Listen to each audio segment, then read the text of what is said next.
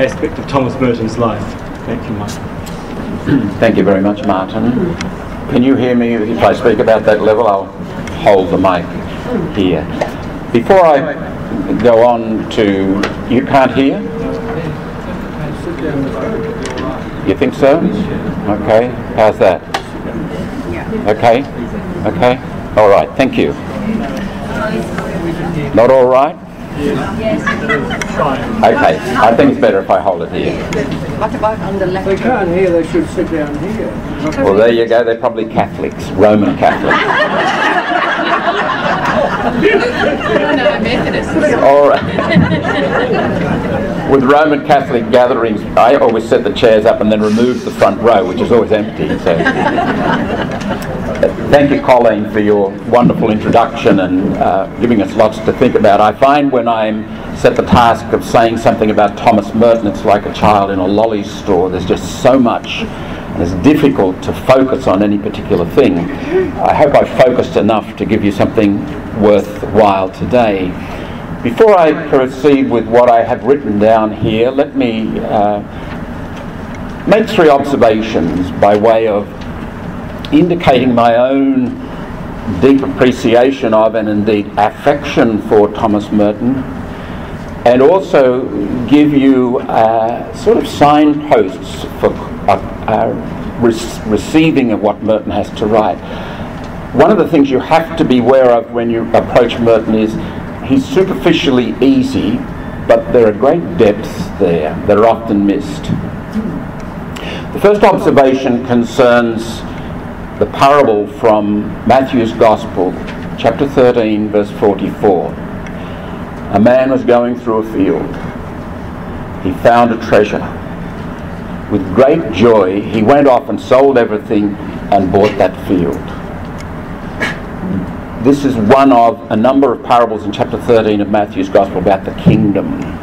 Now, I won't elaborate it except to point you in the direction that the French hermeneutic scholar Paul Ricoeur suggests when he gave a sermon in Paris in the late 60s and was given the task of addressing the question, do the parables still have the power to set us in motion? And he came down very firmly and resoundingly on the side of affirmation. He said, provided you know how to listen to them.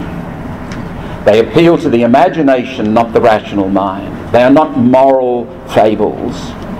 They are stories that invite you in. Listen with your imagination, become part of the plot. And he said the plot in this particular parable is very clear and very powerful. First of all, there's a finding, then there's a selling, and then there's a buying.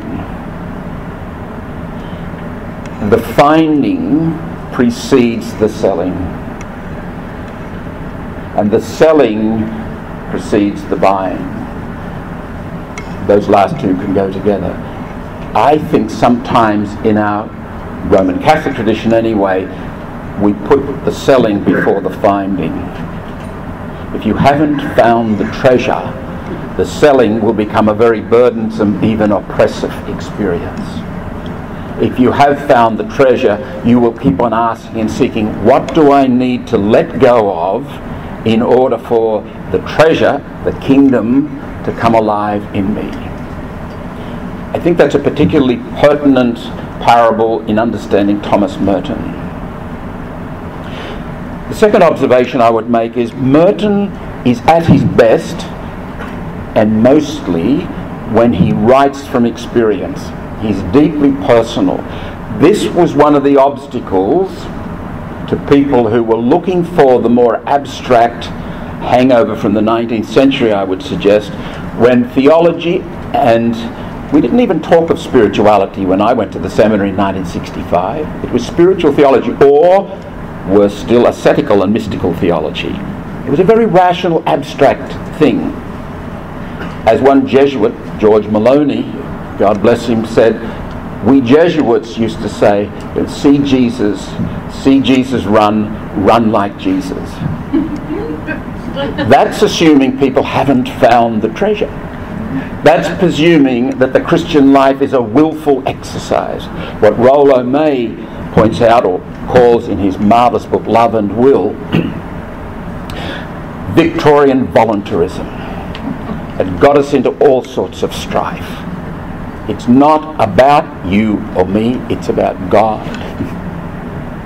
It's about God overtaking us and letting God overtaking us, so that we are drawn by delight, not driven by duty. The third observation I would make is a very personal one from my own experience. In the mid-1980s, I did the Myers-Briggs. Remember the Myers-Briggs? Not in favour anymore, but used to be very trendy.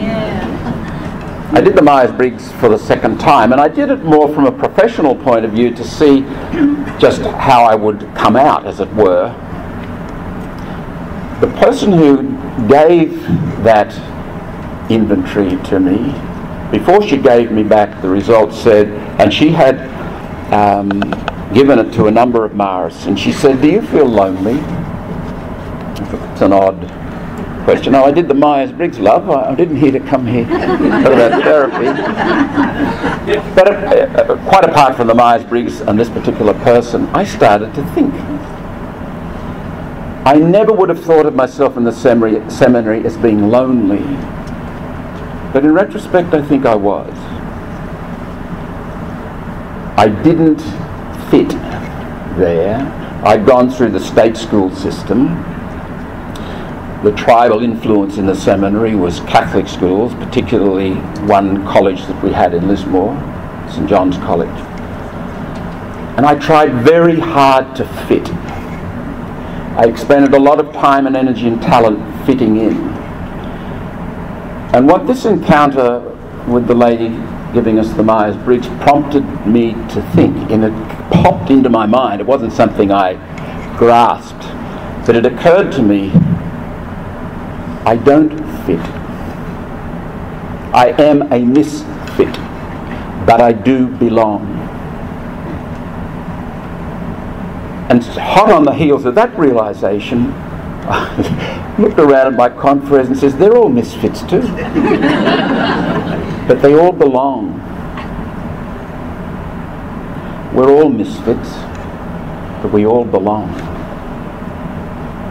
That little epiphany has helped me immensely with Merton, and Merton has helped me immensely with that little epiphany.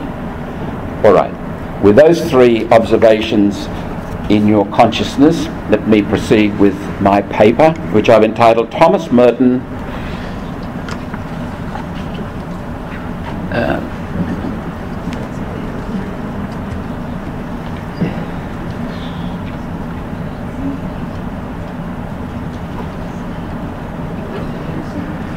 Thomas Merton, Prophecy or Nostalgia, a reflection on solitude and the path towards mysticism.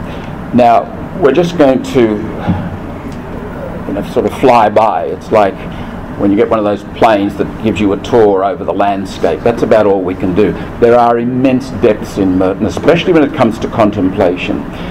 I've handed out a sheet. I hope you've all got a copy of it. It's 4 pages on 2 sheets of paper. There's a reading list there. There's a number of books that I would recommend before others. One of the best little books I've read on Merton in recent years is Dom Eudes Bamberger's book about Merton, and I've indicated that there, and I depend on him a little bit. All right, starting with, I'm going to give you quotations from Merton and just hang some thoughts around those. And the first quotation is from his autobiography. It was my defeat that was to be the occasion of my rescue.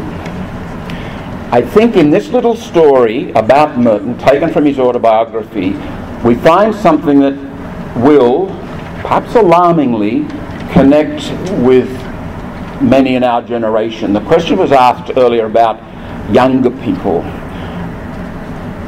My approach would be not to try to introduce them to Merton first up, but try to introduce them to themselves. I think one of the great sadnesses of our culture is it's a disconnected and disconnecting culture. I would recommend one of those TED Talks by a lady, a psychologist in the United States called Sherry Turkle, on the need for solitude. She talks about the influence of social media and how it intrudes in our lives, and we've all got 500 friends and we're intimate with none of them. So it's that disconnectedness I think we need to address. But Merton experienced it in his time in his own way in 1936. He was at Columbia University.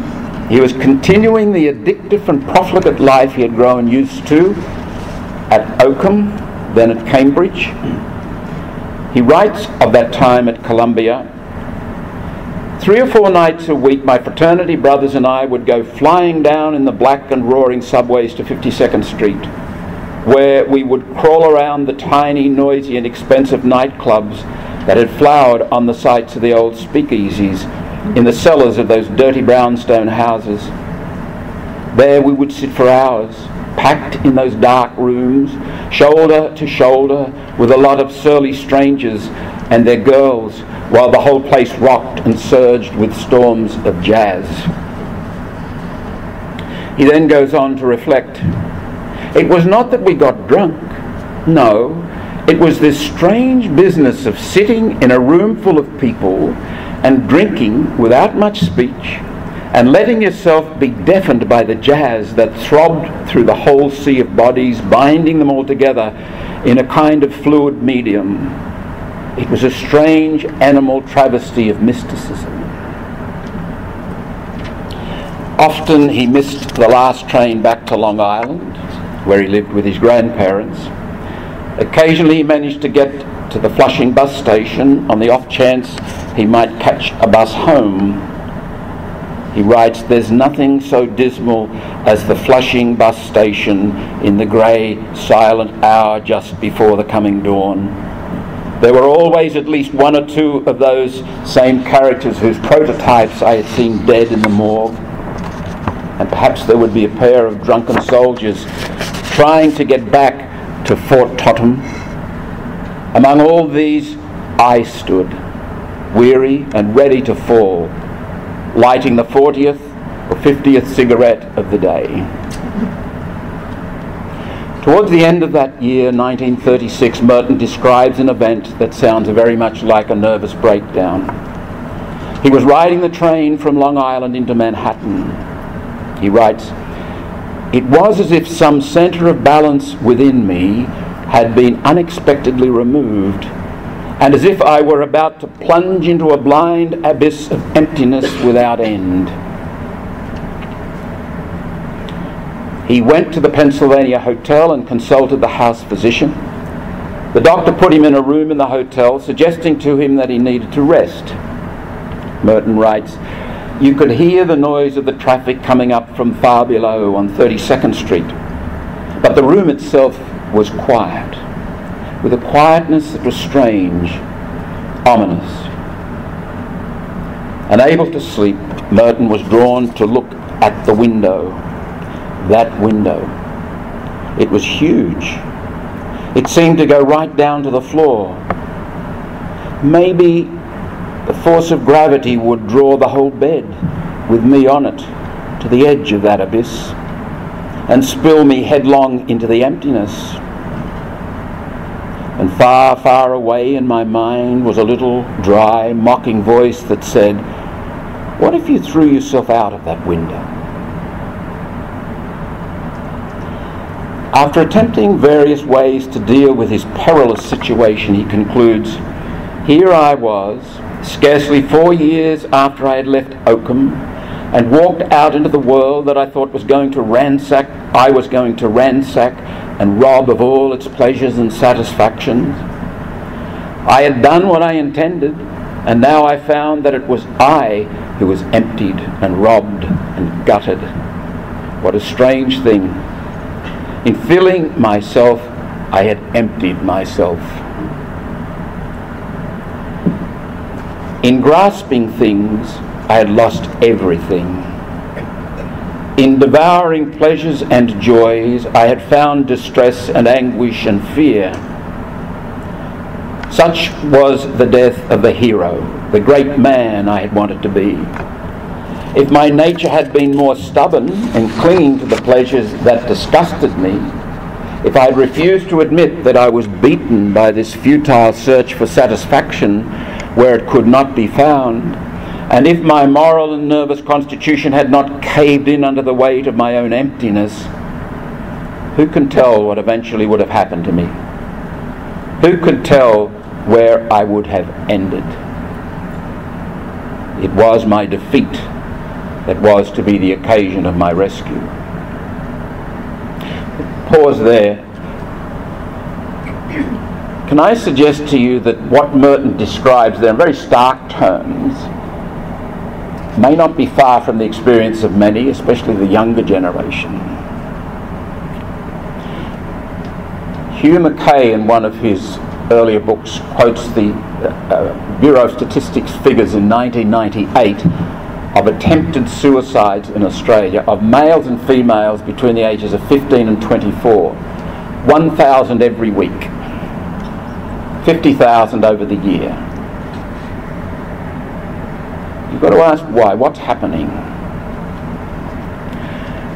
Thomas Merton is here in the midst of a profound spiritual crisis. And I don't think we should miss that point. Yes, there is a physical and a psychological component. Yes, he needs rest, and he needs to be more sensible about the way he lives, like stop smoking 40 or 50 cigarettes a day. But more than anything, he needs to set his house in order. He reminds me of the Australian writer Kim Mahood in her marvellous little book Craft for a Dry Lake.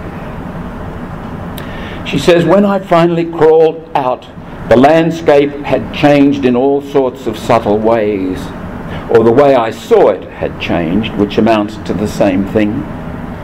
I had encountered someone in the fault line whom I didn't know, and whom my own particular set of myths could not accommodate. She crawled out with me, inarticulate and storyless. And although she looked at the world through my eyes, when I tried to speak for her, the language was crippled and absurd, full of psychological cliché. Over the years I learned, and am still learning, to listen to her silences. If my own busy voice goes on for too long, she begins to howl, a primitive psychic noise which cannot be ignored. Merton needs to pay attention and listen to the primitive psychic noise welling up from his bowels. This near-death experience has been an awakening for him. In this moment of awakening, he needs to ask the most fundamental and practical question any of us can ask at any moment of our lives: what's happening here? And listen. Listen with the ear of the heart, as Benedict was to teach him through the rule of life he eventually followed in Gethsemane. Merton is later to write, "We may be true or false, the choice is ours." Merton was a very experiential writer. He learned to listen to the silences and the howls by writing. He submitted to the truth and wisdom unfolding there and made it available to others. His journals are like footnotes to his life and teachings. For example, we can hear the voice of experience in this reflection: trees and animals have no problem. God makes them what they are without consulting them, and they are perfectly satisfied. With us, it's different. God leaves us free to be whatever we like. We can be ourselves or not, as we please. We are at liberty to be real or to be unreal. We may be true or false. The choice is ours. We may wear now one mask and now another, and never, if we so desire, appear with our own true face. But we cannot make these choices with impunity. Causes have effects, And if we lie to ourselves and to others, then we cannot expect to find truth and reality whenever we happen to want it. If we have chosen the way of falsity, we must not be surprised that truth eludes us when we finally come to need it. I'll not be describing Merton's path to conversion and provisional baptism in the Catholic Church on November the 16th, 1938, or his path to entering the Cistercian monastery in Kentucky on December the 10th, 1941. Suffice it to say that his life took on a very different focus at this time. That focus was characterized by two particularly deep and enduring themes: solitude and mysticism. Merton's awakening meant he began to see himself and the world in a very different way, like the man who discovers the treasure in the field. He cannot go on living the way he's been living. He writes in his autobiography, "All I know is that I walked in a new world." Secondly, his baptism meant a radical new way of being. He took the theology of the sacraments, particularly baptism, very seriously. He writes, "For now I had entered into the everlasting movement of that gravitation which is the very life and spirit of God. God's own gravitation towards the depths of his own infinite nature, his goodness without end, and God, that centre who is everywhere and whose circumference is nowhere, finding me through incorporation with Christ, incorporated into his immense and tremendous gravitational movement, which is love, which is the Holy Spirit, loved me." Clearly, Merton felt deeply loved by God in a way that he didn't feel deeply loved by his mother. He had an affection for his father, but I think basically he felt sorry for his father, who was a fairly hapless character, probably a lovely man. Colleen mentioned Ruth Jenkins' journal. You know, everything Thomas did when he was born was recorded, and then it stopped suddenly at the age of, I think it might have been when John Paul was born. When Ruth died of stomach cancer, when Thomas was 6, he remembers sitting in the car outside, and it's raining, and he was handed a letter, which his mother had written some time before, to say, "This is, when you receive this letter, I'll be dead."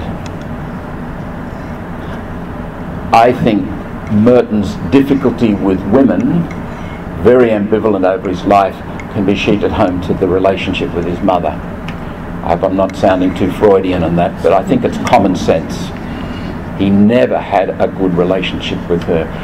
But I think he felt the love of God in a very powerful way that gave him security and grounding. Both his awakening and his baptism oriented Merton towards a life focused on being rather than doing. The centre of gravity had shifted in his life. Merton expressed this succinctly a little over a year before he died.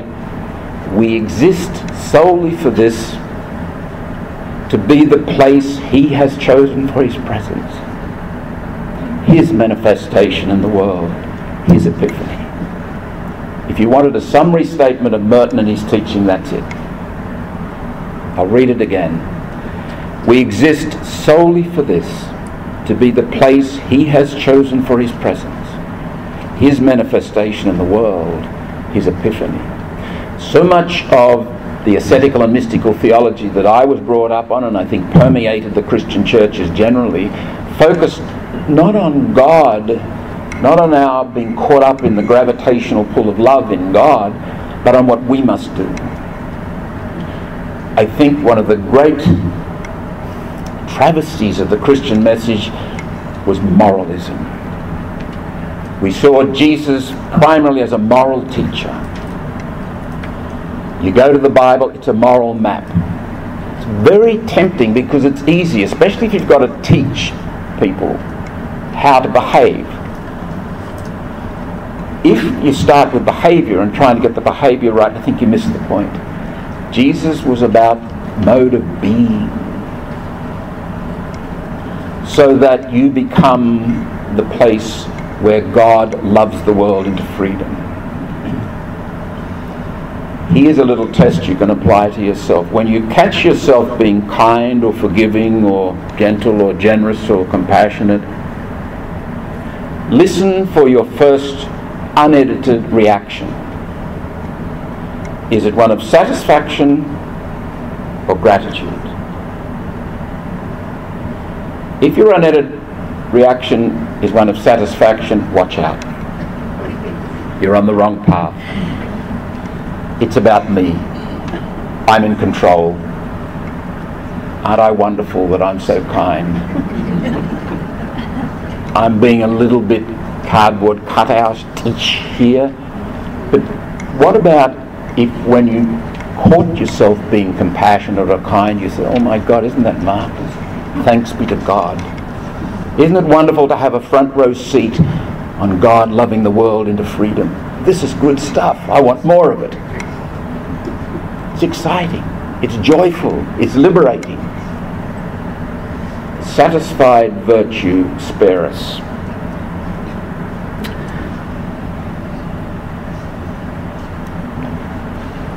Simply in the ground of life. Merton never gives definitions of solitude or mysticism or anything else, really. He's not a systematic writer, as Colin has pointed out to us.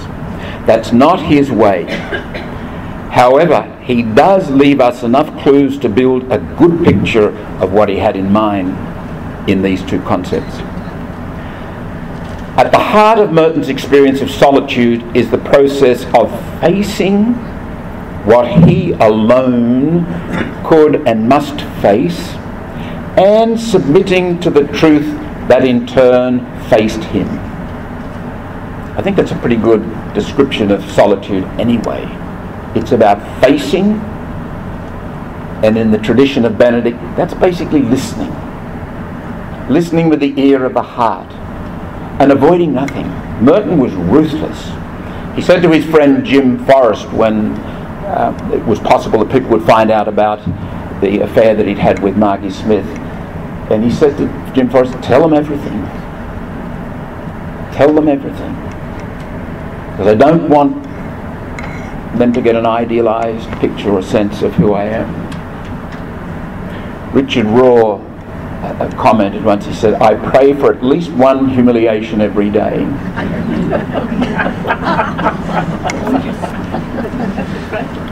Clearly, geography and the presence of others are relevant to solitude, but the facing and the submitting seem to me to be the heart of the matter for Merton. And getting back to the young people, again, this is connecting with yourself. I think the training I got in the seminary disconnected me, or maintained the disconnection that I brought to the seminary.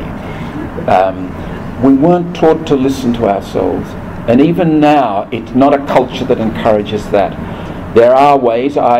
We use, Sister Mari's here with me, and we teach a course in spirituality, and we used Eugene Gendlin's book, Focusing. I think it's an excellent way of listening to yourself respectfully and effectively, without digging.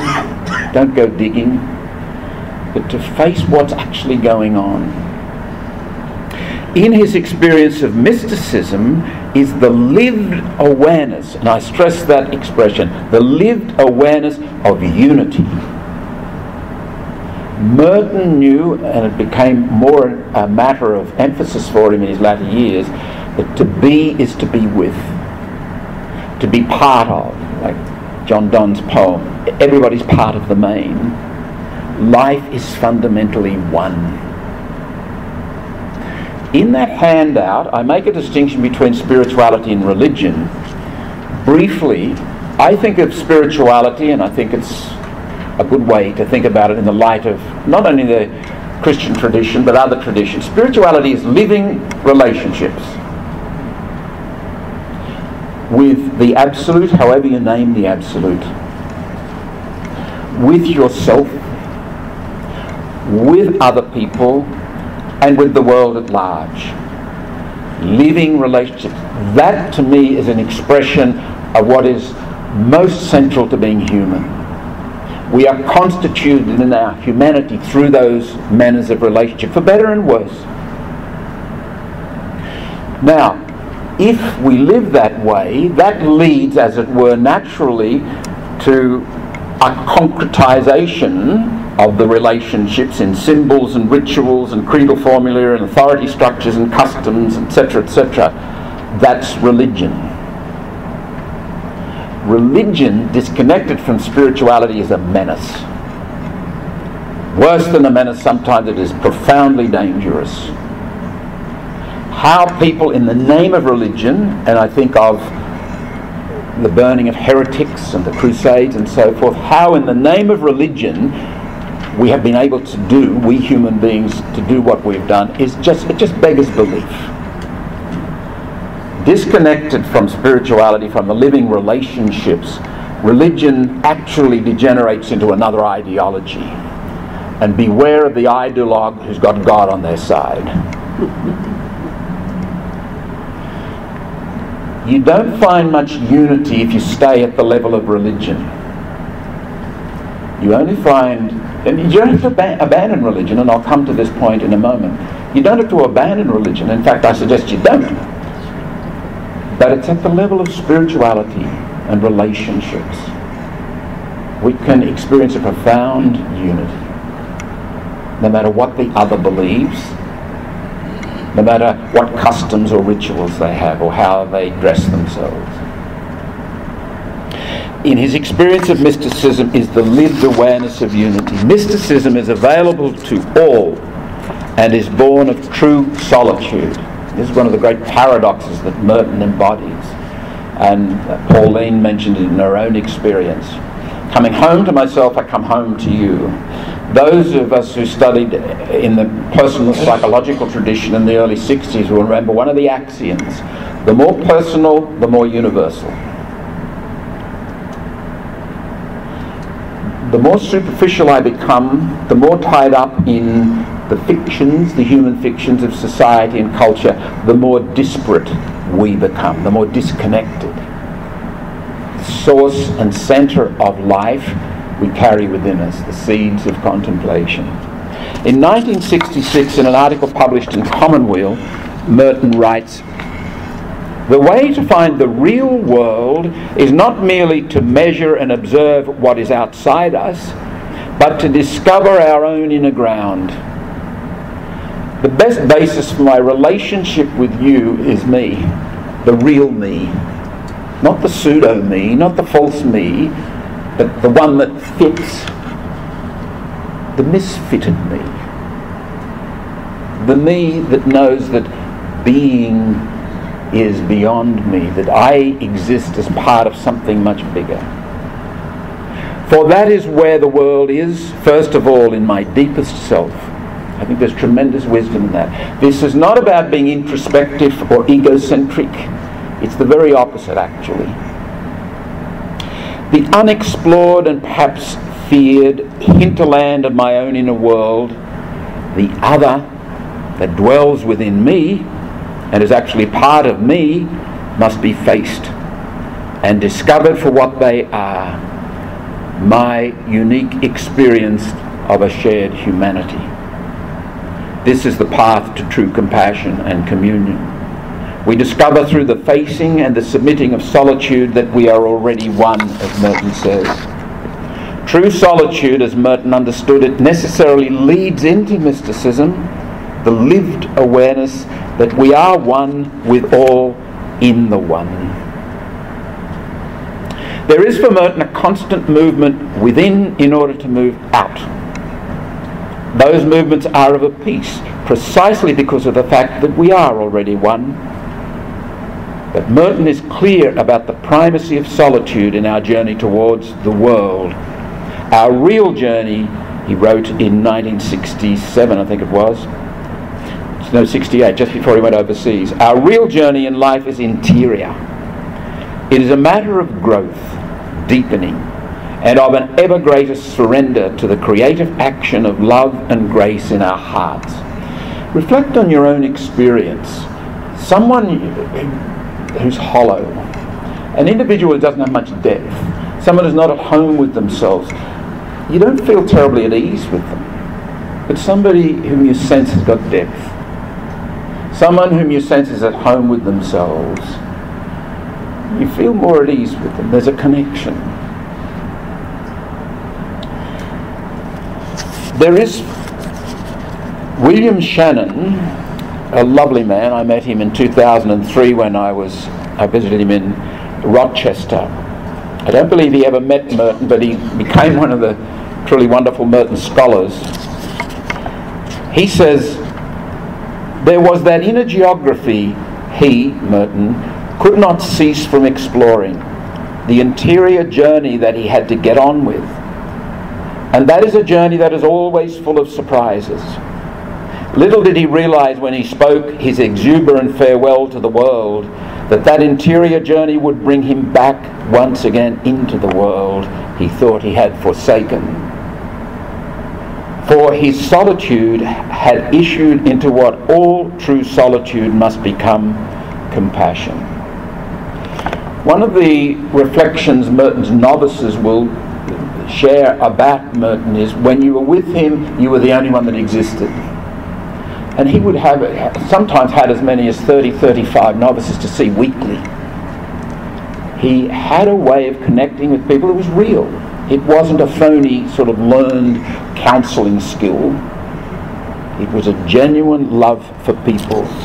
When Merton went to the monastery in December 1941, he brought with him some idealised perceptions of what his life was going to be like, quote, enclosed in the four walls of my new freedom. The deepening experience of solitude not only helped him to begin to emerge from his idealizations, including idealizations about solitude, it opened rich horizons of human growth that had been buried under those idealizations, that desire to fit. In an essay written at the end of October 1966 entitled Love and Solitude, he writes, "Is it true to say that one goes into solitude to get at the root of existence? It would be better simply to say that in solitude one is at the root. Those who are alone and are conscious of what their solitude means find themselves simply in the ground of life. They are in love. They are in love with all, with everyone, with everything."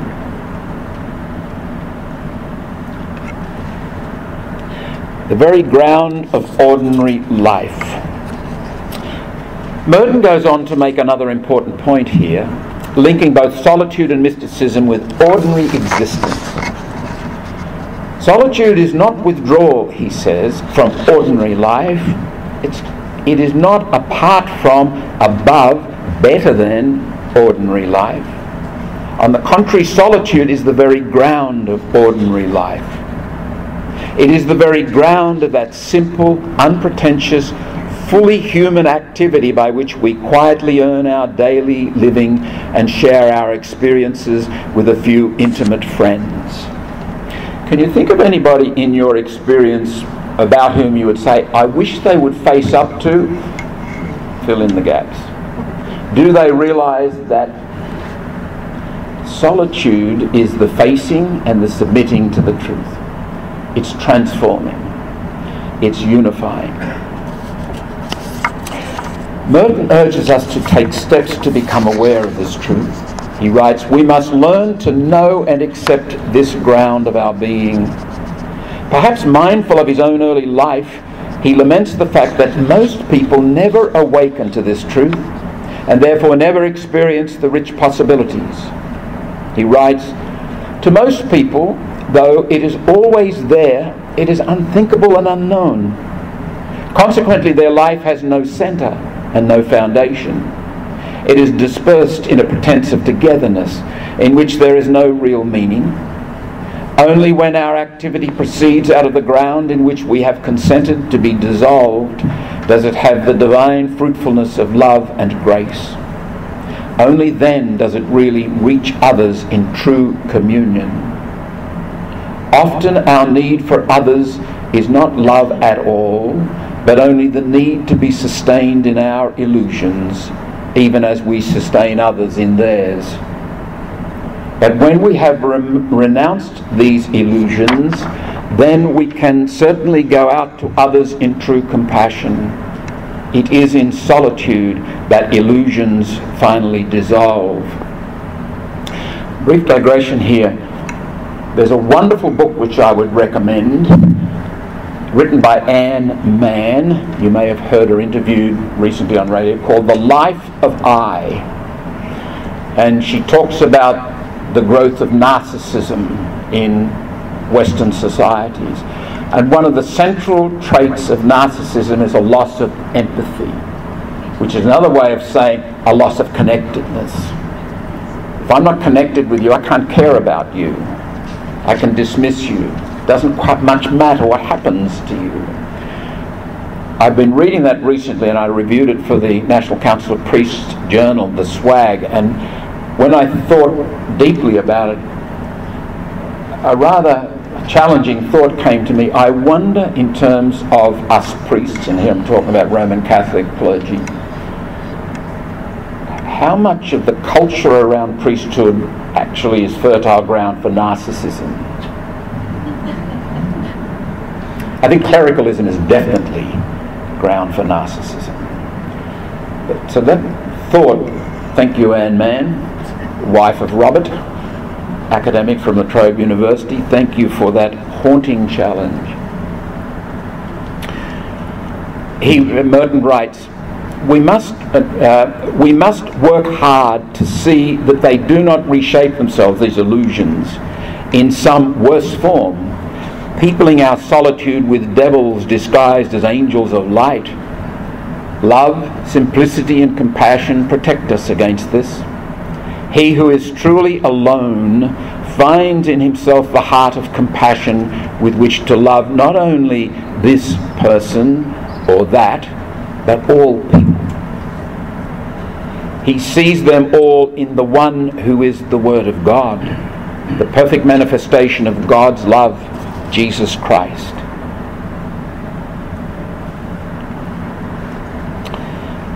Nobody there, panic. There are some who reject the idea that Merton still has anything of value to teach us. For example, Jim Forrest writes in an afterword to his biography of Merton, in 2005, Bishop Donald Wuerl of Pittsburgh, chairman of a committee responsible for a new American Catholic catechism aimed especially at young adults, decided that a profile of Merton should be struck from the draft text.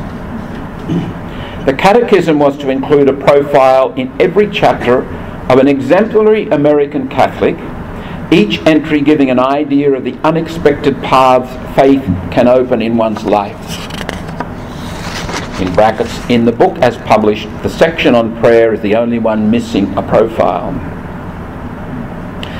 One of the reasons given by the bishop for the removal of the Merton profile from the text was, quote, that the generation we were speaking to had no idea who he was. Another factor, he said, was that, quote, we don't know all the details of the searching at the end of his life. Neither of the bishop's comments seems cogent to me. If Merton in his life and teaching is worth getting to know, and if the generation we were speaking to had no idea who he was, then we should address their ignorance, not strike Merton from the record. With regards to the details of the searching at the end of his life, we actually know a lot more than we know of many other guides in the faith tradition. Brother Patrick Hart, for example, recalls some of Merton's correspondence from Asia, just days before his death. Patrick Hart writes, in one of the earliest letters I received from him, that is Merton, after his departure, he referred to some rumours which had already reached him. Quote, Give my regards to all the gang, and I hope there are not too many crazy rumours. Keep telling everyone that I'm a monk of Gethsemane and intend to remain one all my days. Later in a letter, continues Patrick Hart, from New Delhi, dated November 9, 1968, just a month before his death, Thomas Merton wrote in part, quote, I hope I can bring back to my monastery something of the Asian wisdom with which I am fortunate to be in contact. It's clear from people who knew Merton, like Brother Patrick Hart, and I met one of the other brothers there who was adamant Merton was going nowhere else. It was either heaven or Gethsemane. As it turned out, it was the former. One of Merton's many writing projects in the early 60s was to take some existing translations of the classic sayings of Chuang Tzu and present them in his own personal versions. There he records the story of a disciple who complains to the master Kang San, however hard I try, Tao is only a word in my ear. It does not ring any bells inside. Kang San sends the disciple to see Lao Tzu. The disciple got some supplies, travelled 7 days and 7 nights alone, and came to Lao Tzu. Lao asked, do you come from Kang? Yes, replied the student. Who are all these people you've brought with you? The disciple whirled around to look. Nobody there. Panic. A feature of life in the beginning of the second millennium is a marked sense of disconnection from the past. This is epitomised and accentuated every time adults have to get their preschool children to work the computer or the mobile phone for them. In the eyes of many, especially the young, the pre-digital world does not seem to hold much relevance. That, it seems to me, is a very dangerous assumption. We are historical beings. As Lao Tzu suggests, we bring a whole lot of people with us into the present, and that can be destructive if we are not aware of their presence and their influence. Remembering well, honouring those people and critiquing them as appropriate is essential to our identity and our sanity. Remembering well is also an essential part of begetting the future well. This is especially true for those of us who believe the promise, I shall be with you. That promise is expressed in and through many people and events in history.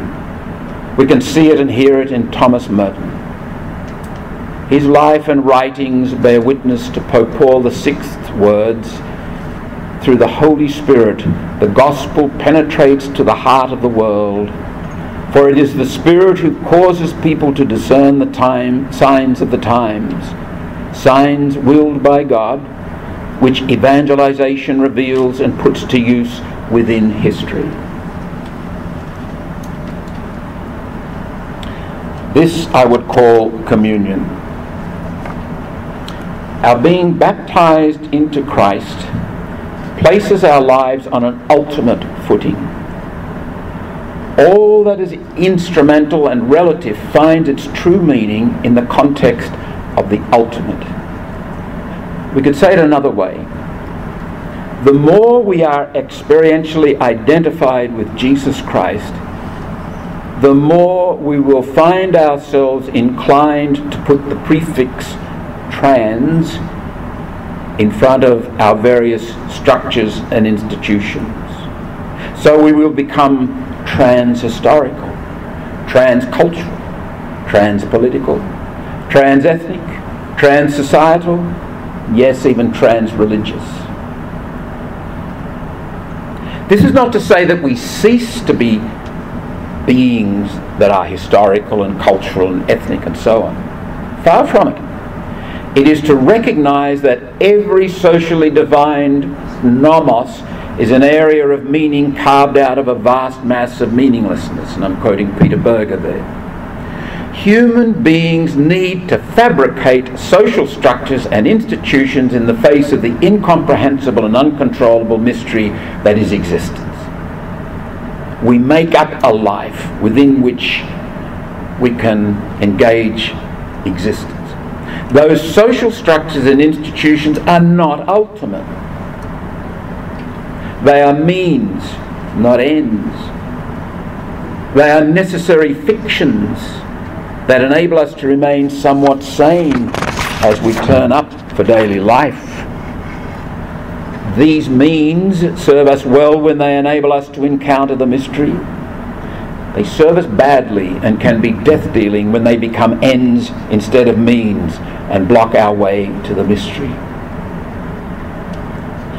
The Christian finds his or her identity and security in Christ.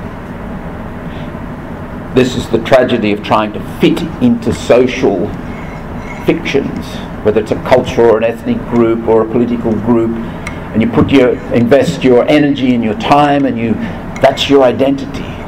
Wrong. That is a place in the world from which you are called to encounter the mystery beyond those fictions.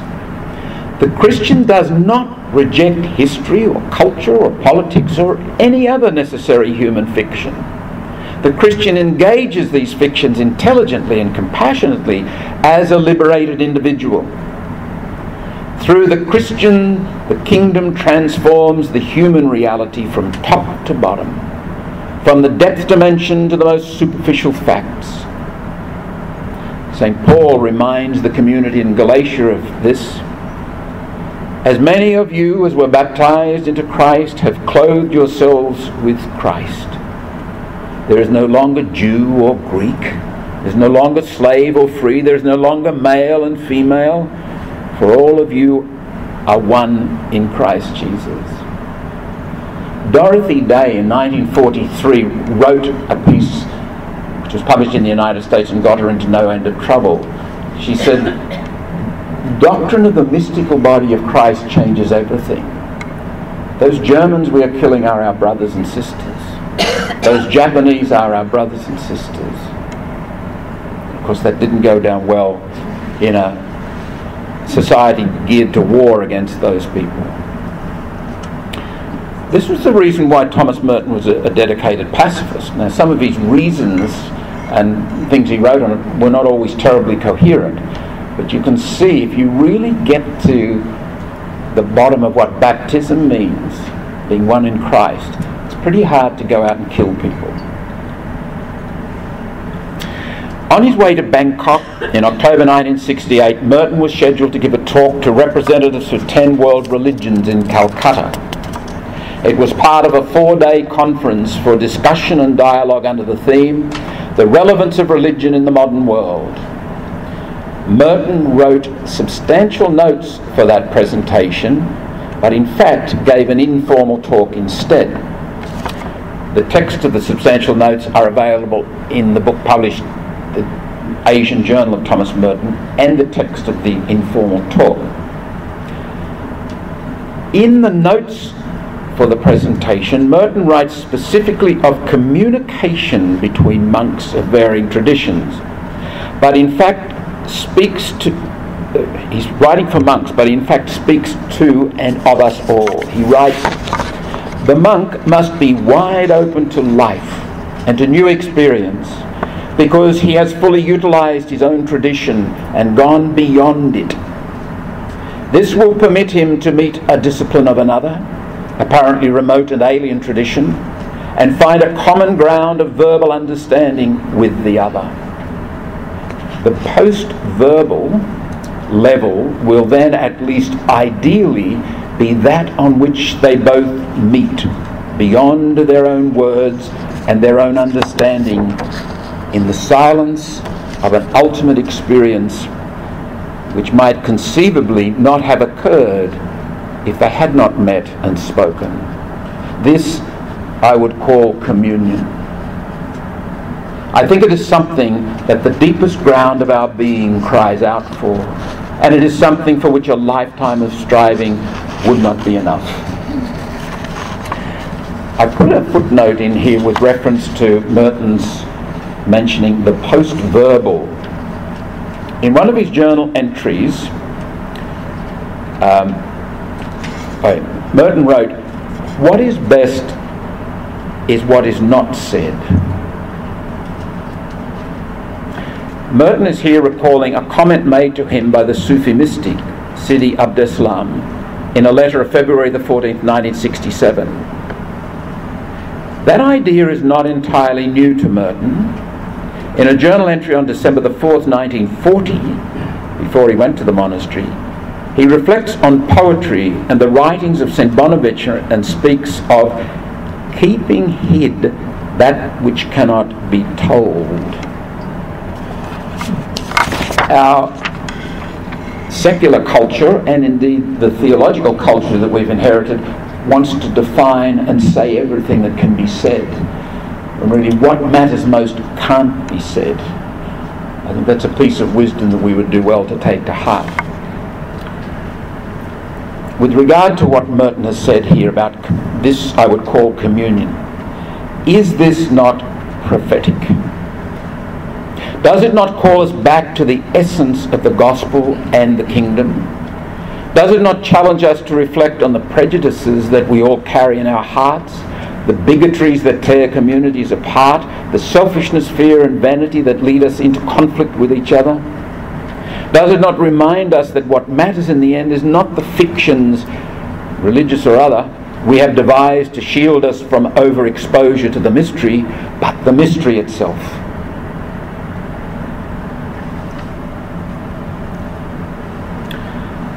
Not survival, but prophecy. There is no doubt in my mind that Merton's whole life was prophetic, and his writings reflect this repeatedly.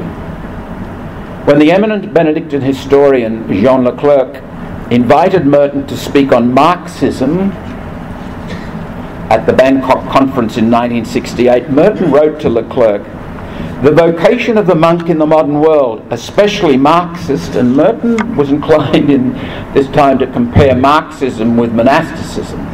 Well, very serious. It was a very serious reflection, and I think it was an insight in it.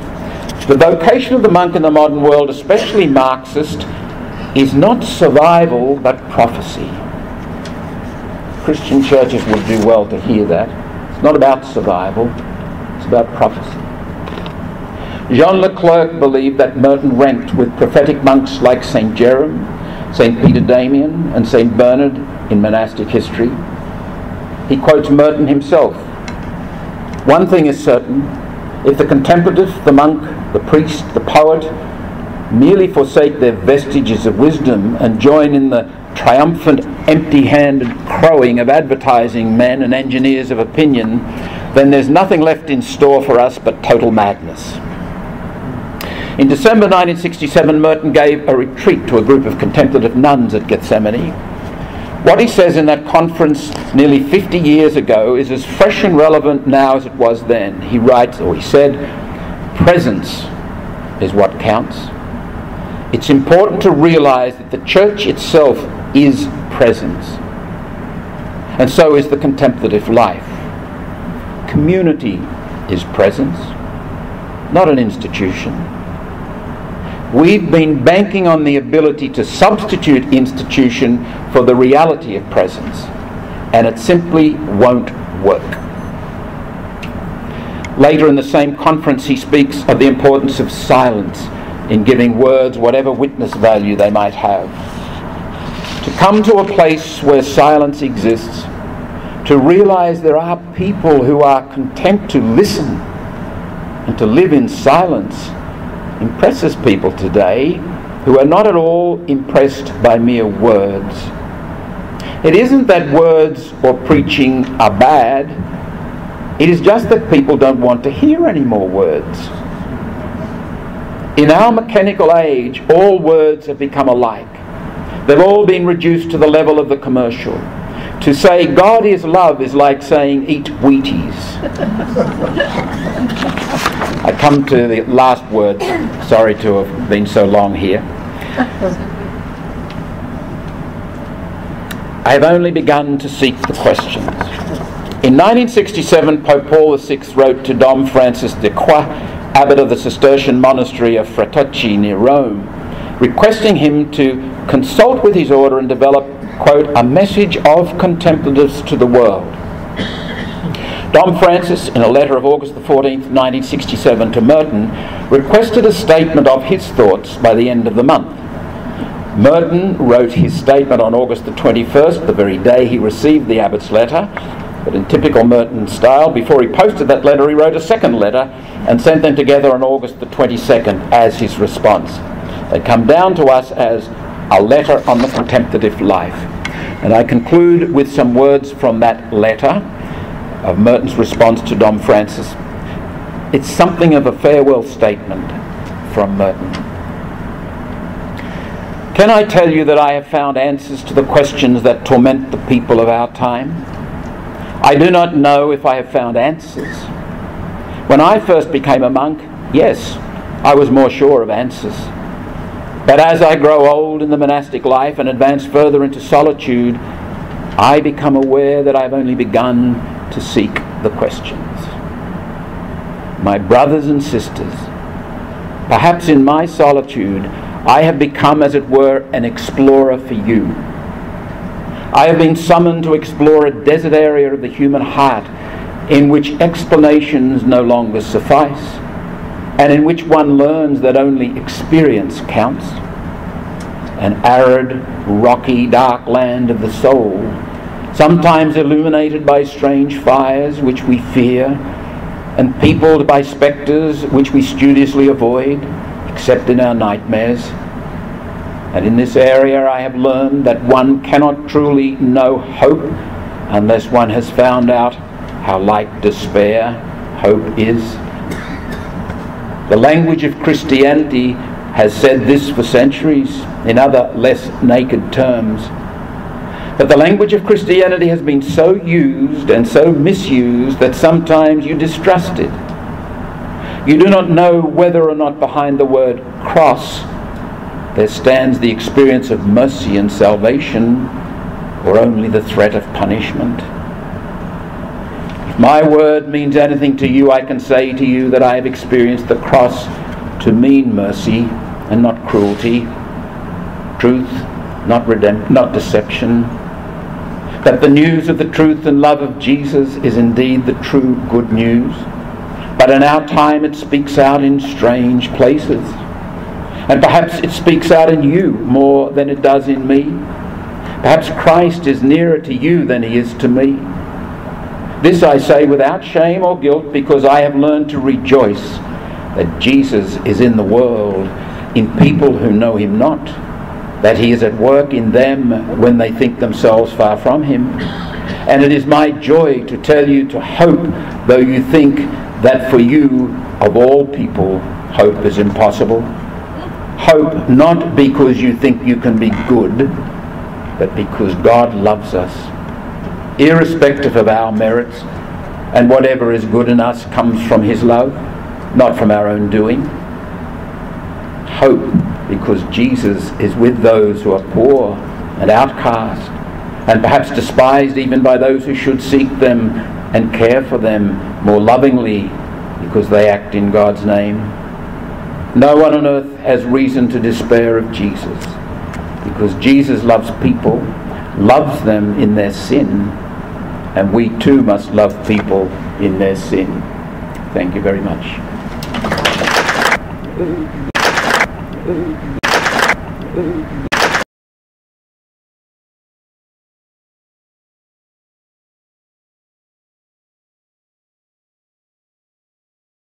Authentic Christian witness. And you may look at it from, of course, that's another thing that I think we have to take into account. Everybody, God now, I understand, is a big problem. So, well, that's fine. I don't think he's really that much of a problem. But I mean, people are making a great problem out of God now. People are writing books saying that modern man simply has no concept of what God is. You don't have to have a concept of God. It's a matter of concepts. It isn't a question of being spontaneously open to the idea of God. I mean, a person may have no idea of God whatever and be completely hit between the eyes by grace. It isn't a question of ideas. But anyway, let me just read this one last quote here, which I think is quite good, and then we can sort of perhaps go for a walk, or perhaps just talk a little bit here and then go for a walk. A mechanized world looks at silence and secrecy as a void, as a nothingness that cannot be measured in statistical terms.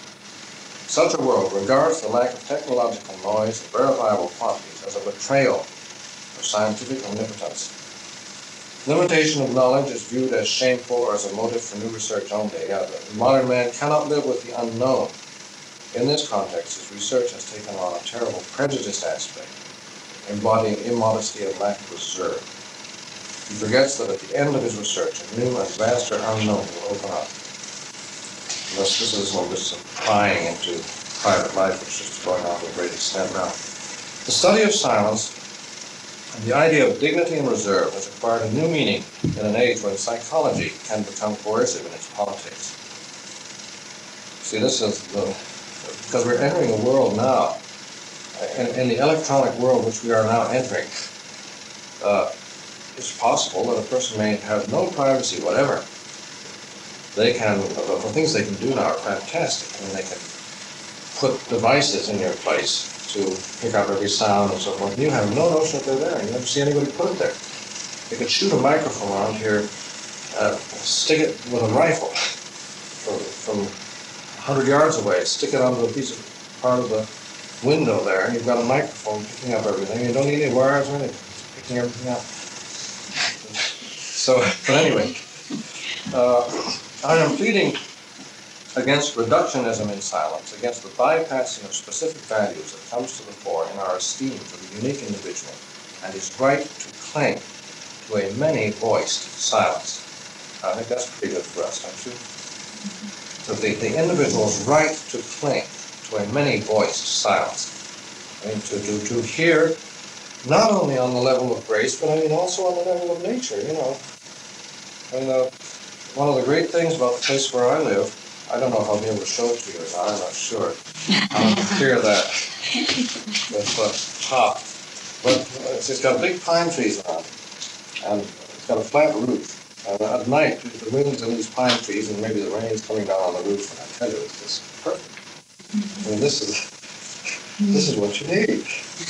Now about that famous question, what about that? What do you all think? Had a lot of fun with that. Well, what would you do? Supposing, let's make it even. Supposing that the church, the whole world goes communist, and the church says, yep, the commies are right, had the right idea all along. This is real community. This is a real modern outlook. They've got the answer to the modern man, and so no more contemplative life. Close down. I mean, active life, fine, but contemplative life, finished. And the church says it, and the commies say it, the government says it, so forth. Then what do you do? Well, right away it becomes an individual problem. Yeah. Well, can it be a community thing too? Yes, take care of it. Well, could walk off. Well, what would you do? Well, what would you do with your bunch? My what? Your bunch. Your my group. bunch. I thought this was for a month. Or something. Well, I don't know about it. You certainly have to do the best you could, and especially see that the age of the environment. Yeah, sure. Well, of course, what have your people done in foreign countries? In China, I know what our group did. In Peking, well, they went to Peking and ran a dairy. I don't know, and they were the monks. They were about the remains of the community, about 12 of them, I guess. Ran a dairy. I don't know what became of them now. I haven't heard anything about it for the last few years. But they had they got a little business going, and they worked in it together. Mm-hmm. See, the interest of something like that is that that's really what a lot of the monastic reform people are doing anyway. They will go off into Chicago or somewhere and get something like that. Or there's just 4 or 5 guys who live together and take jobs. What you could do, for example, with your community, you've got the old infirm, move into a place somewhere, preferably a farm, I'd say. But you move in, and some work, and the others are taken care of. And I think we stay together. Yeah, sure. See, and the interest of that is that you really don't need a lot of the things. that we worry about in order to function as a contemplative. Yeah, it might be easier. Anybody else got any? What would you do? Supposing tomorrow the whole thing is that they closed down Allegheny. You had the choice, either be an active nun or quit. Well, Father, we talked about it. Yeah. And we didn't know whether there would be the provision for us to start up again. But if there were, and if we could, we would. But you couldn't start up again legally. That'd be the thing. That's right. As well, the legal aspect, is byproduct. That's the point, yeah. It's not important. Yeah. And that we were talking that if we really thought the community was that important in itself, for its own ends, not just as supportive ends. We were talking this morning. The community in itself is important. Yeah, sure. And therefore, for a technological witness, we would stay together for silence. And that would even mean even if nobody knew you were a community. Right. There wouldn't have to be any signs that you were a community. Our general told us a real nice story. This is more a real visible sign. But these are the little sisters of Charles de Foucault. Yes. This was in Japan. This was some port city in Japan somewhere. And they were living, I guess, on one of these poor sections out over the bay, on wooden stakes and so forth. And these three little sisters were living in this place. Of course, they got the Blessed Sacrament wherever they are. And they had this Blessed Sacrament lamp, this tabernacle light burning in their apartment all the time. Blessed Sacrament. These Japanese people, who were none of them Christian, came in and said, now look, this is a fire hazard. So you've got this light burning all the time. And I'm afraid I can't tell this story really as it should be told, because I can't remember the ins and outs of it. But it goes like this. The nuns explain what they're doing, that they're praying. And that this is like prayer, and that this light is part of the light of prayer. But then the people say, oh, fine, good, all right, we understand. Then something comes up that, for some reason, I can't remember, they couldn't be there or something, and they had to be without the Blessed Sacrament, and the light was out. And then the Japanese said, well, what's the matter? The light's out. What's going on? You should be praying. Then they explained, this is the part that I don't remember, for some reason or other they couldn't be there, and the place had to be left alone. And so the Japanese, it ends up with the Japanese people saying, all right, then we'll be there. See? And just so that you can have the light burning, or someone of us will take your job, and then you stay there. And so one of the Japanese people went to work for this at her job, and then she was able to be there whatever was necessary. But anybody else? What about anybody? That was the witness. Yes. Oh, Father, it seems that you're emphasizing here the institutional deal of it, doing away with the institution. Well, I'm not doing away with it, but... Well, I mean, according to the question here, if it's forbidden, therefore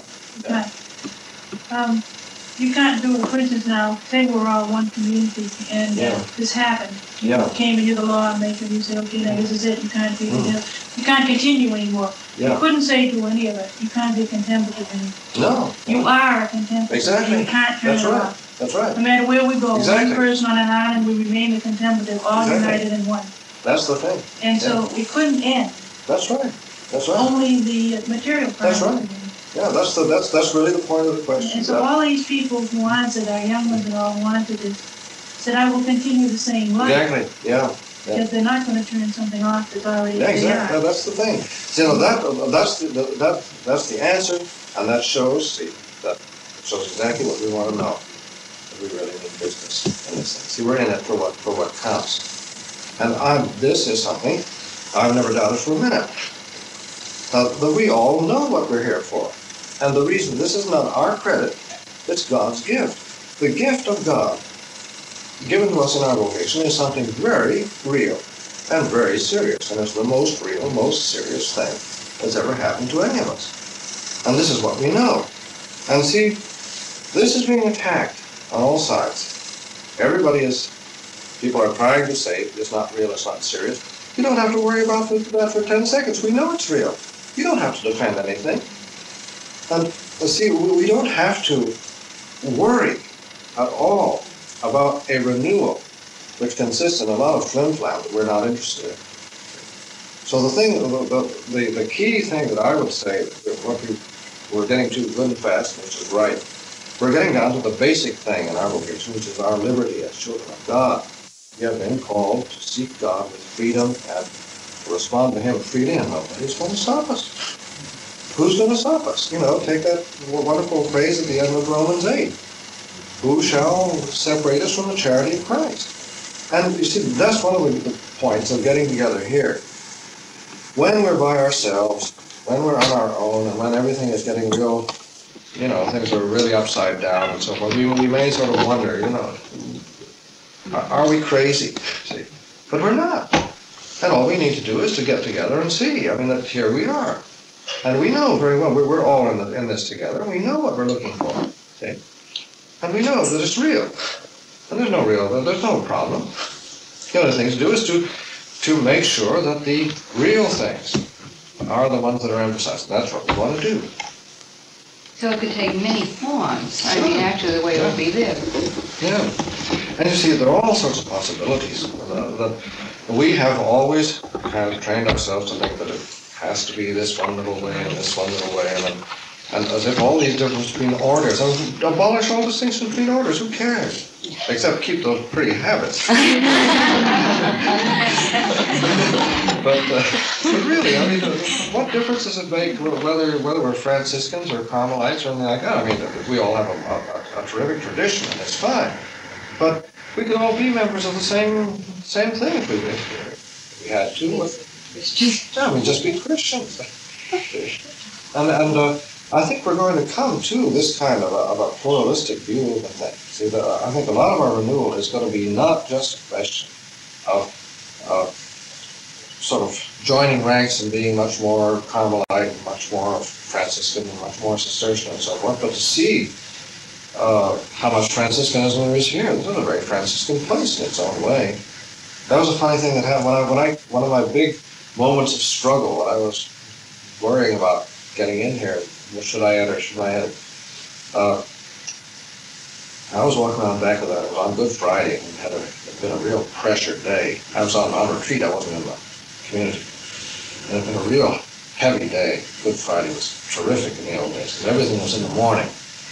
And I was sort of just exhausted in the afternoon. I was going for a walk back of the building and saying, I couldn't stand this place. This is wow. I'm a Franciscan. I need nature. See? And it's very funny, because the point where I was saying that to myself is precisely the point that I cross every day when I go from the retreat to the monastery. Where God is saying, listen, you go. Who do you trust? You know, because I got more nature here than I would have got in any other. I mean, if I were a Franciscan, I'd been in Patterson or something. Being the city of here. Can any of you ever get out into nature? We have 90 over 90 acres. Where are you, sister? We're in East Texas, Buffalo, Texas. Oh, yeah. And hey, excuse me. Yes, are you anywhere near our hermit down there? We've got yes, Father. We're about 60 miles from do you know him? Have you seen him? Well, Father, we supply with altar breeds. Oh, wow. Yes. He was next to me in the novitiate, you know. He's the next man above me in choir. Yes. Yeah. You haven't seen him at all? Well, Father, yes, I have. Have you been out there? No. You don't get out there? Well, it's kind of confidential. They keep the monastery. Oh, fine. He stopped by there when they Well, he should. I tried to persuade him that was an ideal place in the woods there. You've got woods back of your place. Yes. And within your enclosure? Yes. Oh, fine. Yes. Well, that's fine. Anybody else? How you're just She has a postage stamp for a guy. Father will break out yet. Yeah, well, you should. Because we could go back.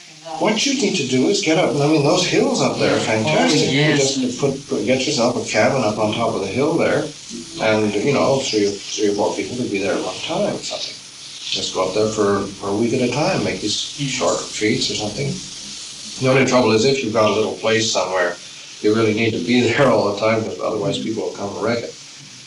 So you have to, more or less permanently there.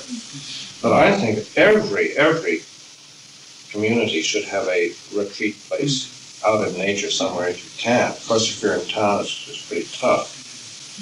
But if you're in suburbs and so forth, because I mean, it's so, that's one reason why I want to take you all out for a walk this afternoon and show you one of these lakes we've got down here. We've got all these artificial lakes all over the place. They're not exactly very beautiful, but it's water. Something like this. Yeah. Well, what is your setup, sister? What's your order, by the way? I don't think you actually have it. Poor Claire. This is new Poor Claire habit, huh? Well, it's one that it's our old one cut down. Oh, I see. You're the Poor Claires at where? New Orleans. New Orleans. I see. Well, you've been up here before. You know our habit, don't you? Yes. Oh, well, good. You're quite familiar with everything. And you're in New Orleans. You've got people below you. You said active sisters. What's this? Well, we have a federation. Winona. Oh, Winona. Winona, you were talking about mine. See, we brought our sisters up there. We're starting this place in service education information, which we've never had. Yeah. And it's on a campus, St. Teresa's College. But they can't go out of this building. They can go out in the yard. There's a yard there. But here are all these mountains. And Bishop says, go ahead. Well, he has a right to say go ahead. Yeah, but you haven't got a right to we haven't any right to do it. Yeah. Well, can't he let you out? It has to go wrong. Yes, he could. But you see, we can't. We're taking these people from all the houses. The advocates are letting them into our care. And with the big deal of enclosures, you know that they're not supposed to break it in any way. Oh. I understand it. In other words, is this a sort of a specially contemplative project to begin with? Yes. I see. And so therefore it has to have enclosed. You see, there again, you run into that right away, you see. You want to do something, and then the way it is set up, it prevents you from doing what you really ought to do. That's the kind of obstacle that we're really up against. And that's the kind of thing, those are our real problems on a level like that. And there, what do you do with things like that? You've got so many people saying, and I guess this isn't practical for us, I think we're pretty much committed to the institution, all of us here, really. I mean, as superior as you are, anyway. And I am in another way, too. I mean, for all sorts of various reasons, I'm absolutely committed to get standing there. I couldn't possibly go somewhere else and start some crazy thing on my own. So, but I mean, what a lot of people will do, and perhaps rightly, will be to say, all right, leave the order and start over, but we can't do that. What we're going to do, what we have to do is to do it from within the order. And I think we're all agreed on that. See, there may be younger ones that may want to do these other things and start up, but how hazardous that is. See, it's not as easy as it looks. Mm-hmm. And you've all had experience with these people that come along with something that looks good, and then they take off and it lasts, 3 weeks. There have been so many people in our house. I mean, I don't know how long that you may get the. It's funky. It's going down. You may take that over. Might be I don't know where do they come from. That I think New York, isn't it, Kathleen? I don't know. That was New York. Right. Well, they are the ones. They are the ones that come from Father Walter's monastery, and they are the ones that cause the trouble. Actually. See? And. I know them, and I don't think they probably don't have an awful good chance of making out. But I don't. So you keep an option. It's a beautiful place. Well, maybe that'd be the answer for you. But just in regard to what you're saying there, of starting new, we discussed that this morning. Say all of us would say, great, let's start with these ideas. Before you know it, one thing leads to another, the stretch is going to build right up again. Sure. Yeah. Maybe forever, keep starting over. Yeah.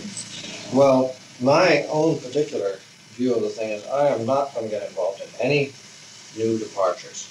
I mean, not that I don't like them and so forth, but I just feel my own particular vocation. Obviously, I have time to get Cetenary. And there's no point in trying to do anything that can't be done here, for me. But, and obviously here we're quite limited. There are certain things that you're just not going to be able to do. You've got a pretty good situation.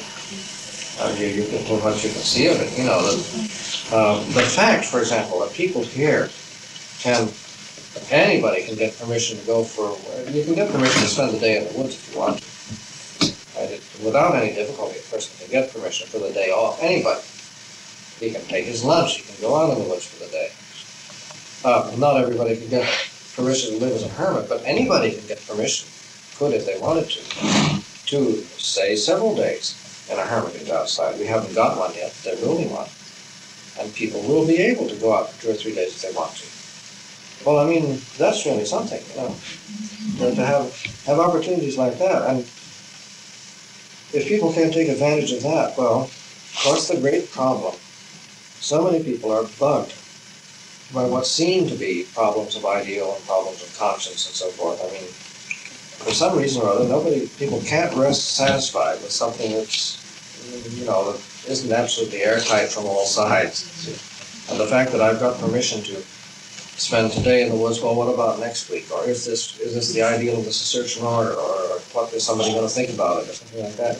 They'll go up, they've got the day in the woods, they spend the whole day worrying about something, some unreal problem. I'm more and more convinced that our great problem is taking advantage of what we've got. I mean, for us, I think we should all be agreed on that. And I think that perhaps what we can do in these next 2 or 3 days is sort of give one another boost and encouragement and so forth, so we'll really use what we've got. Can a woman go out and stay overnight out in the kitchen?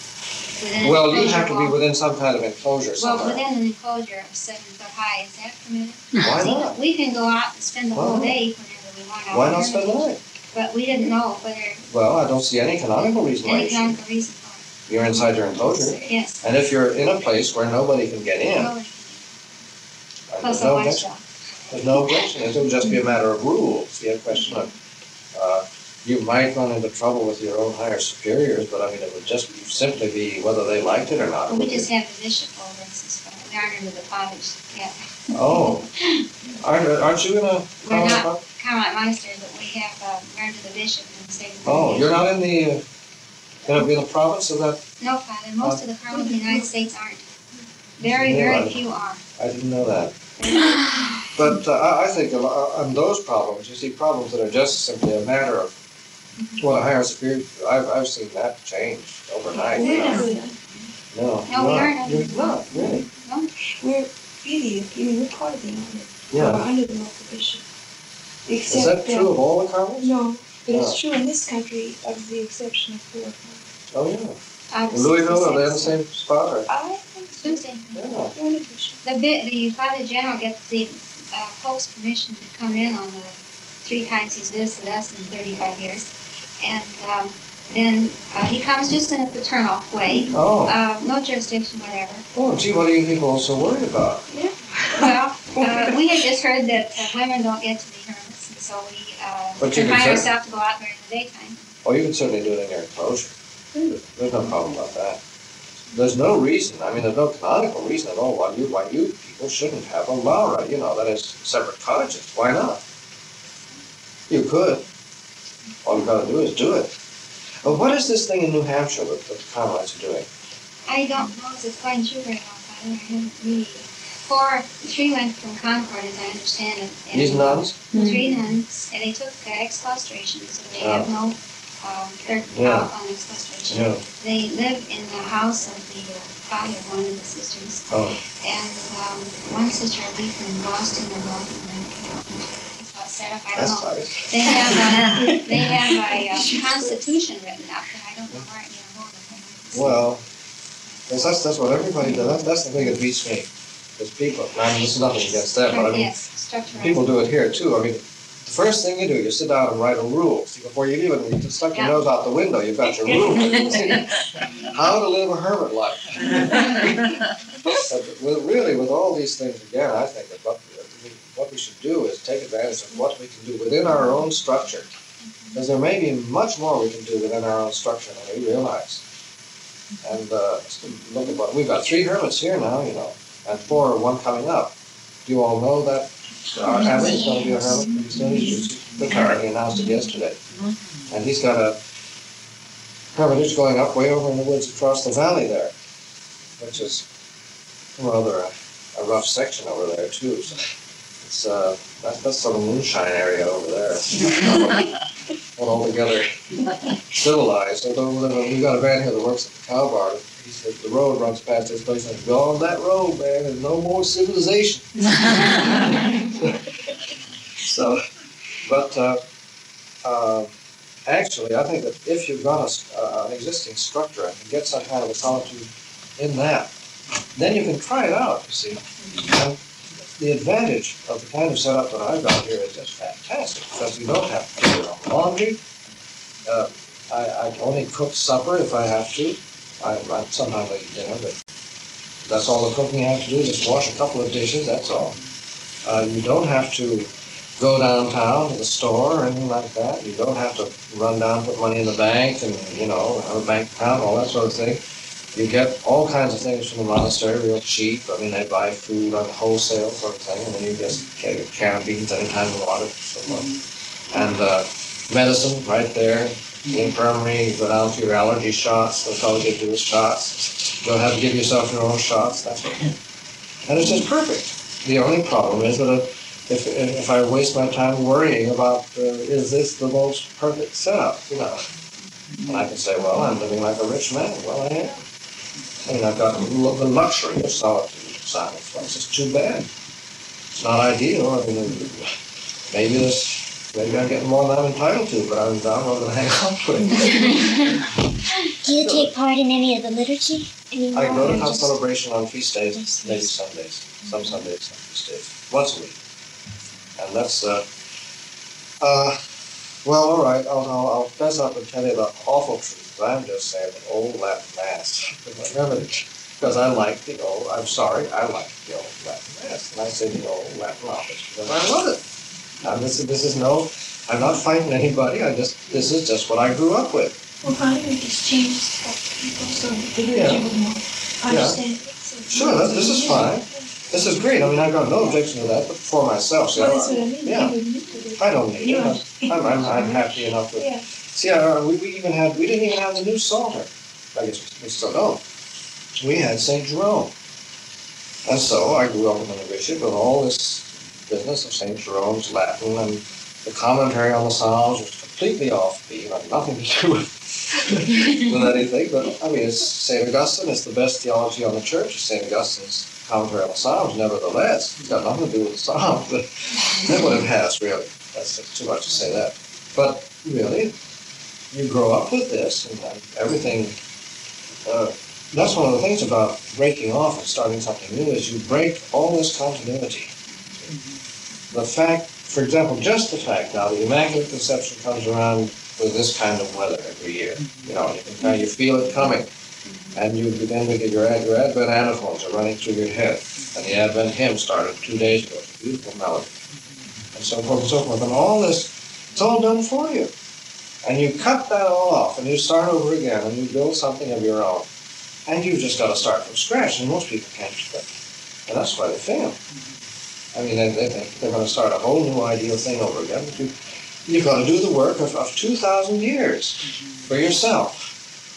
And most of us just aren't in shape to do that. And so, I mean, it is good to see that we have behind us St. Teresa, John of the Cross, St. Francis, and St. Dominic, and so forth and so forth. And we've got these traditions.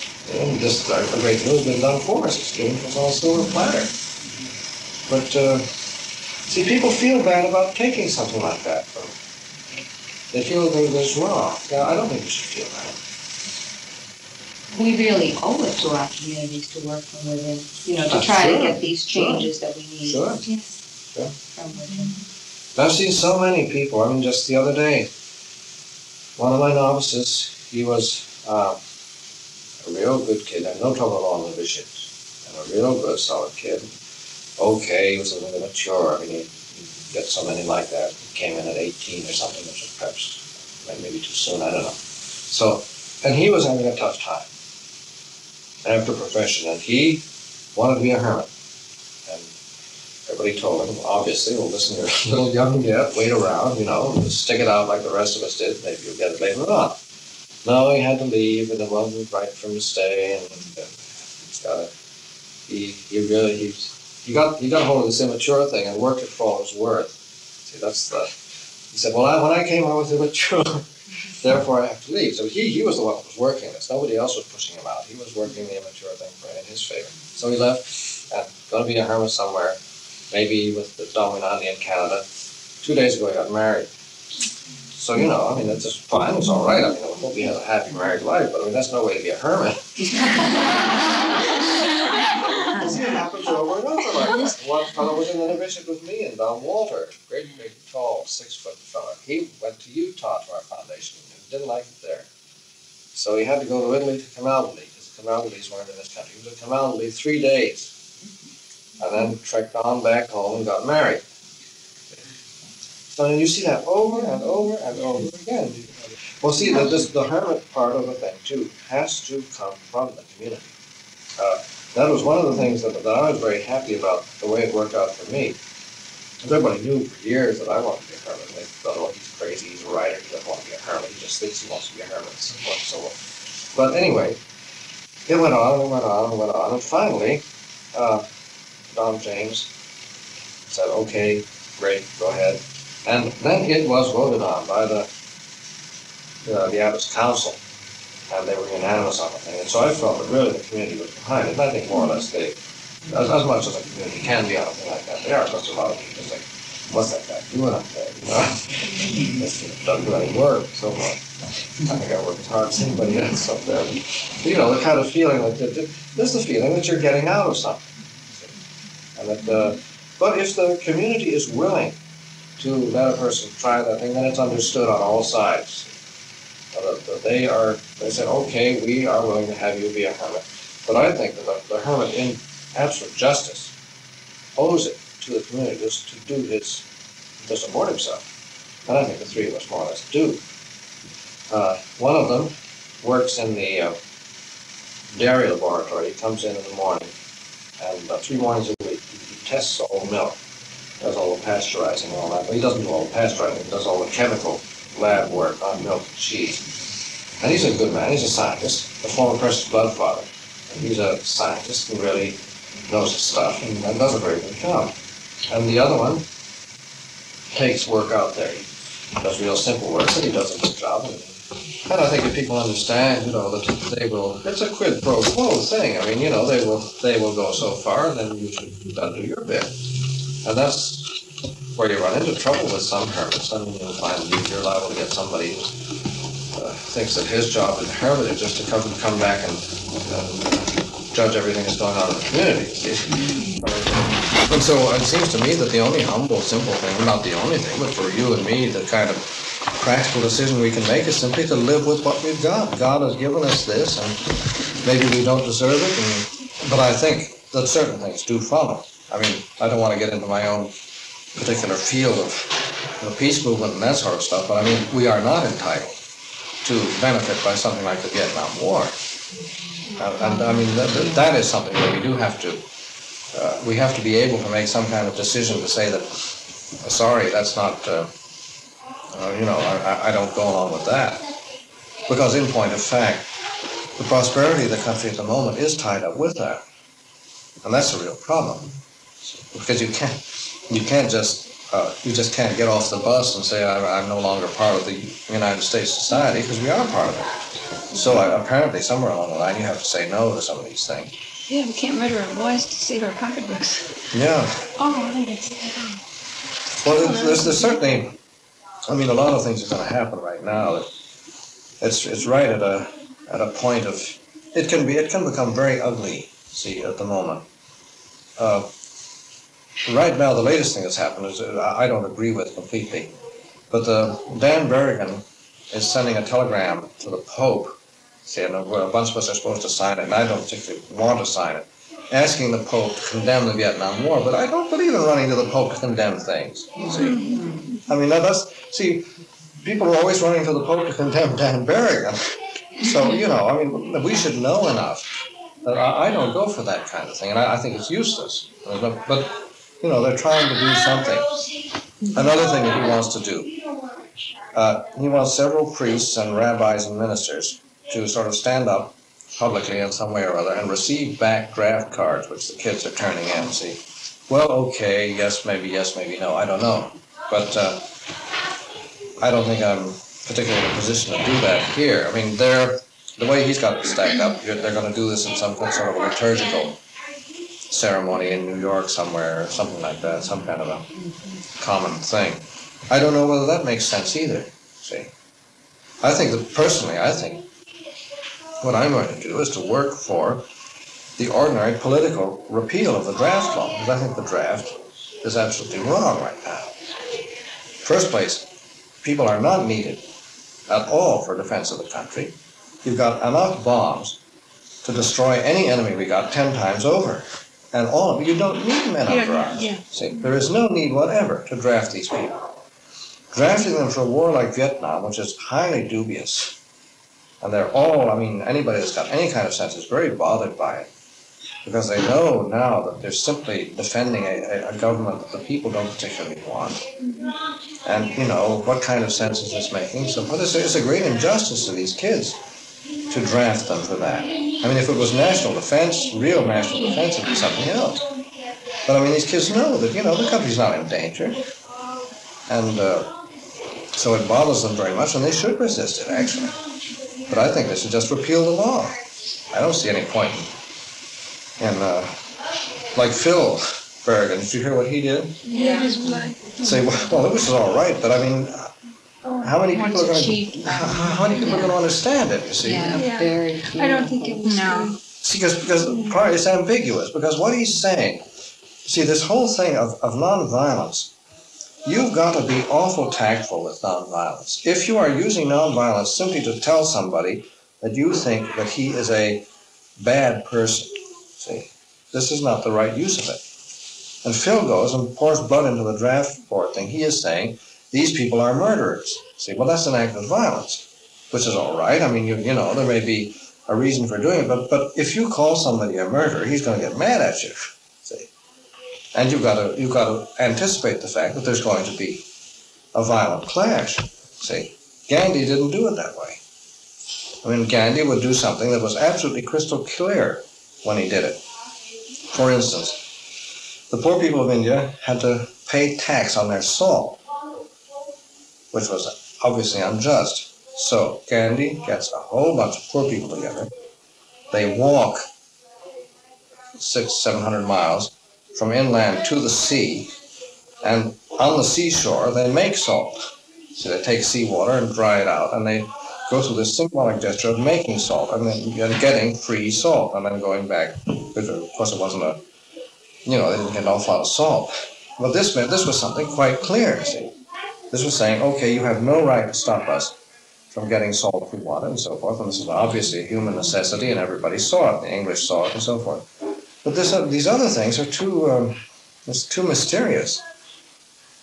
I mean, there should be some better way of saying it. See, I mean, the ladies in the draft board. I saw the picture.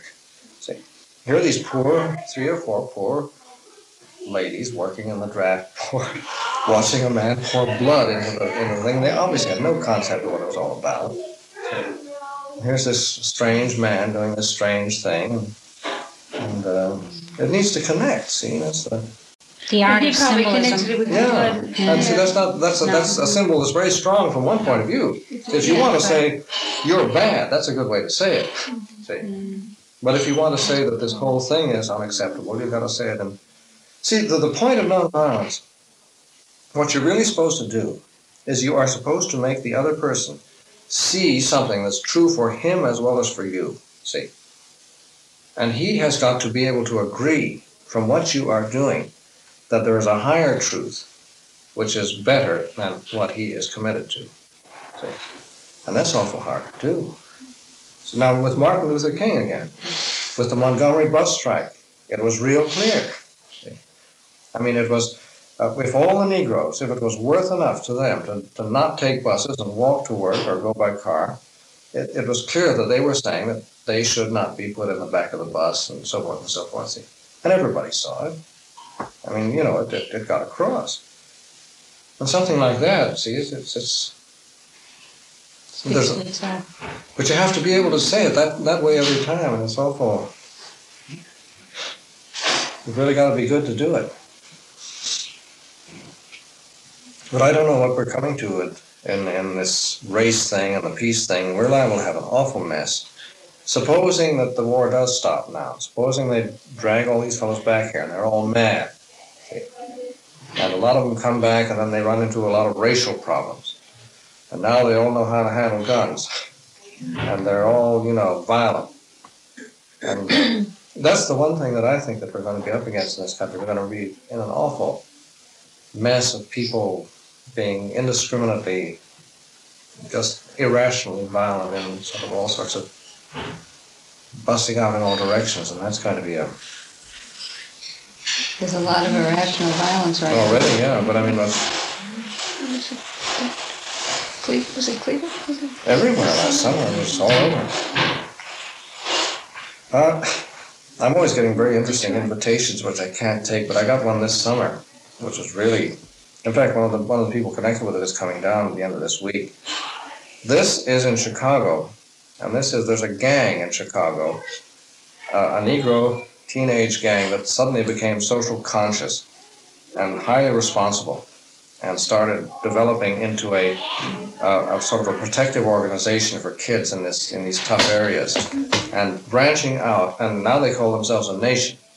And this is the what are they called? The Black Rangers, or some name like that. It's the Nation of the Black Rangers. See, and they're tied up with this Presbyterian church in Chicago, which called a meeting of a few Christian churchmen and these Black Rangers and some Negro Black power leaders, like from Detroit and so forth. And a friend of mine was at it, and I was invited to go. And the thing was very interesting. I mean, because you know, this is the real stuff. This isn't any... These are the people that are really fighting mad, and there were a few white people that tried to get up and give some kind of a compromise thing. There's just no compromise possible.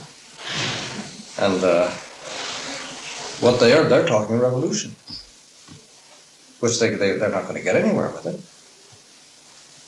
But that's the kind of thing that you see. These people are absolutely convinced that you can't do anything for this country short of a revolution. Well, I mean, I wonder in their own minds what they think they'll accomplish through. They're not going to accomplish anything. See. Yeah, but I wonder what they think they will accomplish. What's involved, I think, is again a problem of it's partly a sort of identity thing. It's sort of a dramatic. Maybe they're just going through a kind of a period where they're trying to give themselves a sense of being completely independent of the white man, see? Where they can operate without him and so forth, but they can't. No. And the injustices have been so gross. Yeah, it's been so bad. Yeah. But you see, it's getting to the point where they just won't communicate on any other terms, see? They actually, the way these people are talking, they won't communicate with a white man who doesn't support a revolution.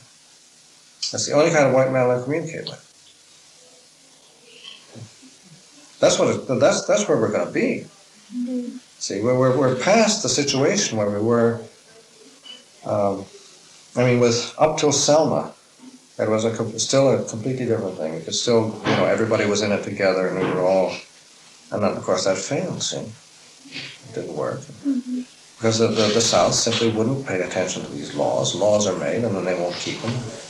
We have this Ku Klux Klan right now bombing. That one house was bombed. The girl, she's married now. She had been a postulant with us for a while. Oh, really? Mm-hmm. Yeah. Oh, we got them. They're starting up around here too. Well, they're quite strong. They're starting down in Louisville. We've got them going and they're getting busy. Well, there's another angle to that. One bunch you should all pray for. This is a very good group. This is called the Committee of Southern Churchmen. They're mostly Protestant. And one of them is down in Nashville. He's a real character. He's a marvelous guy. He's a fellow called Will Campbell. He's a good friend of mine. He keeps coming up all the time. And he preaches to the Klan. He says the guys you got to convert is the Klan. So he is a friend of the head of the Klan in North Carolina. It was a man called Raymond Cranford or some name like that. And this Will Campbell goes and he's accepted down in the Cranford household. He's a friend. He's our ultra-liberal friend. And he comes in there and he just, Cranford's wife was sick and Will Campbell was emptying bedpans for her, looking after her and all that sort of thing. And he's right in with him, but he tells them, see, that you got to be reconciled. See. Does he have any luck? Well, they listen to him. Of course, what he runs into, he runs into the old Southern problem, is that Raymond Cranford will drive him down the road, And there's a house of his white sharecropper, and there's the house of his black sharecropper. He says they're both equally good, see, and then, you know, and well, he's my friend too, and that's, and you run up against that old. But still, I think he's, see, his idea is much deeper than just simply convincing them. What he's trying to do is to maintain a line of communication and not have this barrier, see. I mean, another barrier by which you say KKK inhuman, you know. See, he says these guys are human too. This is Will Campbell's theme song, is that even the Klan is human, so therefore you've got to go to them. See? And which is true. I mean, this is the real Christian view of the thing. And that's the thing that we have to think. We can't possibly. You don't line up on the side of a revolution, and you don't line up on the side of a counter-revolution. You line up on the side of people. And what you do as a Christian, all down the line, is wherever there is a human presence, you are present to it, see. And wherever there is a person, you are personally in communication. And there Christ can work, see. Where there is presence, there is God. And if you close down so that there's no longer any presence, then the thing is finished. Then you communicate by bullets. And in this country, what we're going to come to eventually is just simply this kind of communication where the Christian will be the one person left, see, who is communicating across all the boundaries. And he's the one hope left for a convergence back to a kind of unity. But do you think the point, I mean, in this country that will be the line which must be crossed or accepted is the racial situation? Do you think that's the... Well, I think right now that's kind of the typical situation, but there's much more than that. There's much more than that. There's much more than that, because I mean, there's so much... Just take the division between the Klan and the liberal, see? I mean, for the liberal, the Klan is inhuman, and for the Klan, the liberal is a rat, you know. And this is among white people. Yes. Of course, with the Negro thing, it's visible. See, it's real clear. But I mean, there's so much. We haven't changed a bit as white people go. I mean, we've, you know, the Protestant Catholic thing has all of a sudden the barriers have dropped, but the other barriers have gone up. See, liberal Catholics and liberal Protestants are much closer now than liberal Catholics and conservative Catholics. Yes. And then the barrier's there. They moved the fence around. And there hasn't been any real change. It's just that all of a sudden everybody got a new view. See, he's my friend instead of him. Father, my brother's a sociologist. He was giving us a few days of course, towards the end of summer. He was telling us that more or less they would be ready to predict, and in terms almost of a certain communist philosophy, that integration will be achieved on the day that the white man recognizes that the black race is economically or politically advantageous to himself. Yeah. That when the black power is revealed over the space of time to bring advantage to the white man, and at that day he'll be ready to break down the barriers, and not before. It's American values. American. That's pragmatic. That's what pragmatism comes. And it won't come before that either. Yeah. No, they're certainly not going to do it out of pure benevolence. No. No revolution either. No, not Christian motives are just the revolution thing isn't going to. The revolution just going to make it worse. No. But you see, what they can do though is, since the black people are now concentrated in the inner cities, they can make the inner city practically inaccessible to the white man if they want to. You know, it can be so dangerous to go to work that you can't go to work. Yeah, but I don't know. We had the election for the governor in Mississippi, and they could have. There were more black people than white people, but evidently they didn't come out to vote. Well, yeah. They're scared, I guess. Yes, I wondered of their jobs and things like that. Oh yeah.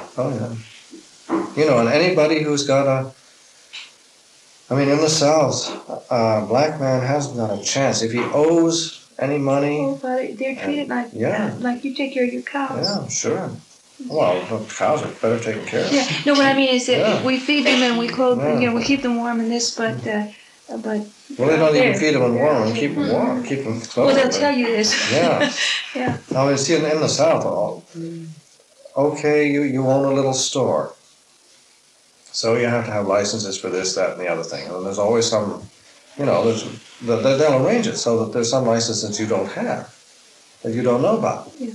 And then when the time comes where you haven't got your license, bango, it's the end of your store. And it's a part of the system. So they all move north and they all move into the cities. But you see, the thing is that what we have to do is not be too tragic about it.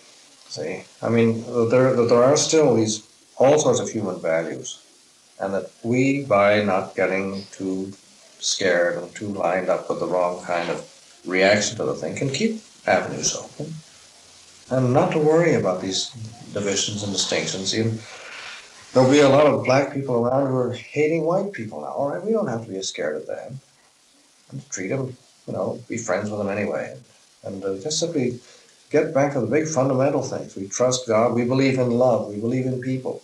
And if there are enough people around who believe in love, enough to want to practice it, that keeps the thing alive. See, it's the same thing as the silence bit and the contemplation and everything else. There are a few basic things that we know are true. We know that love is true. We know that it's real. And we know that all these other things are real, and we just simply commit ourselves to what we know to be real. And if people like it, fine. And if they don't like it, well, too bad. It's not our responsibility. Our job is to hang on to what we know to be real, and of course we have enough trouble doing that. We're not always that faithful, and we sort of let things slide sometimes. There's a new book about this out. It's quite a popular one. I'm doing a review for the magazine, which Will Campbell and these people edit. I'm sort of on the staff of it, actually. It's a good magazine. But this is a story. It's called The Confessions of Nat Turner. It's about a slave revolution that took place 100 years ago in Virginia.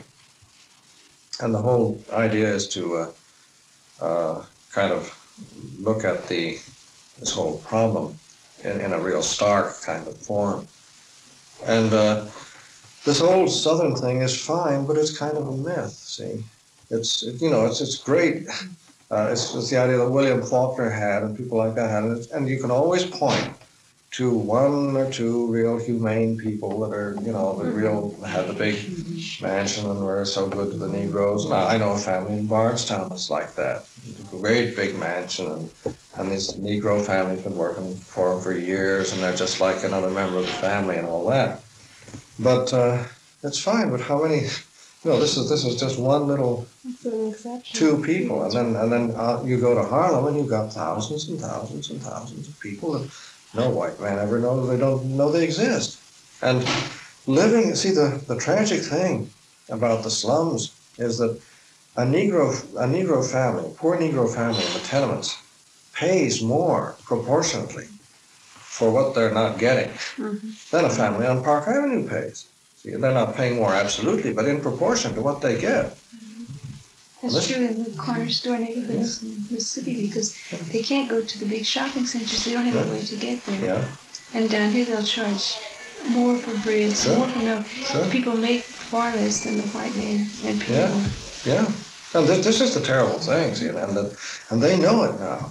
See that they've caught on to this now, and they know that if they can't charge things, maybe, or if they do, they charge them in such a way that they're simply slaves to the store, and they realize that. And they realize that they're paying an enormous amount for a rat-infested apartment, and then people aren't going to get the rats out, and they want the lights to work. They've got to whistle for months before anybody will come and even look at them.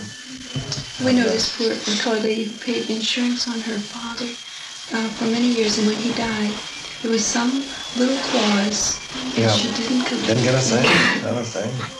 But you see, just put yourself in the position of somebody like that. You'd be so fighting mad. When a person has had that year after year, and then all of a sudden somebody's breaking windows and stealing TVs, well, my heavens, I'd go in there and clean the store out. Really. And by any ordinary moral theology, they got a perfect right to. They're entitled to that. And nobody can say they're stealing. Well, we have this old college sister. She's from Selma. which makes it more interesting. Yeah. But one time we were out and we had to go to a restaurant to eat, and so we got to the door and she said, "You think I can come in?"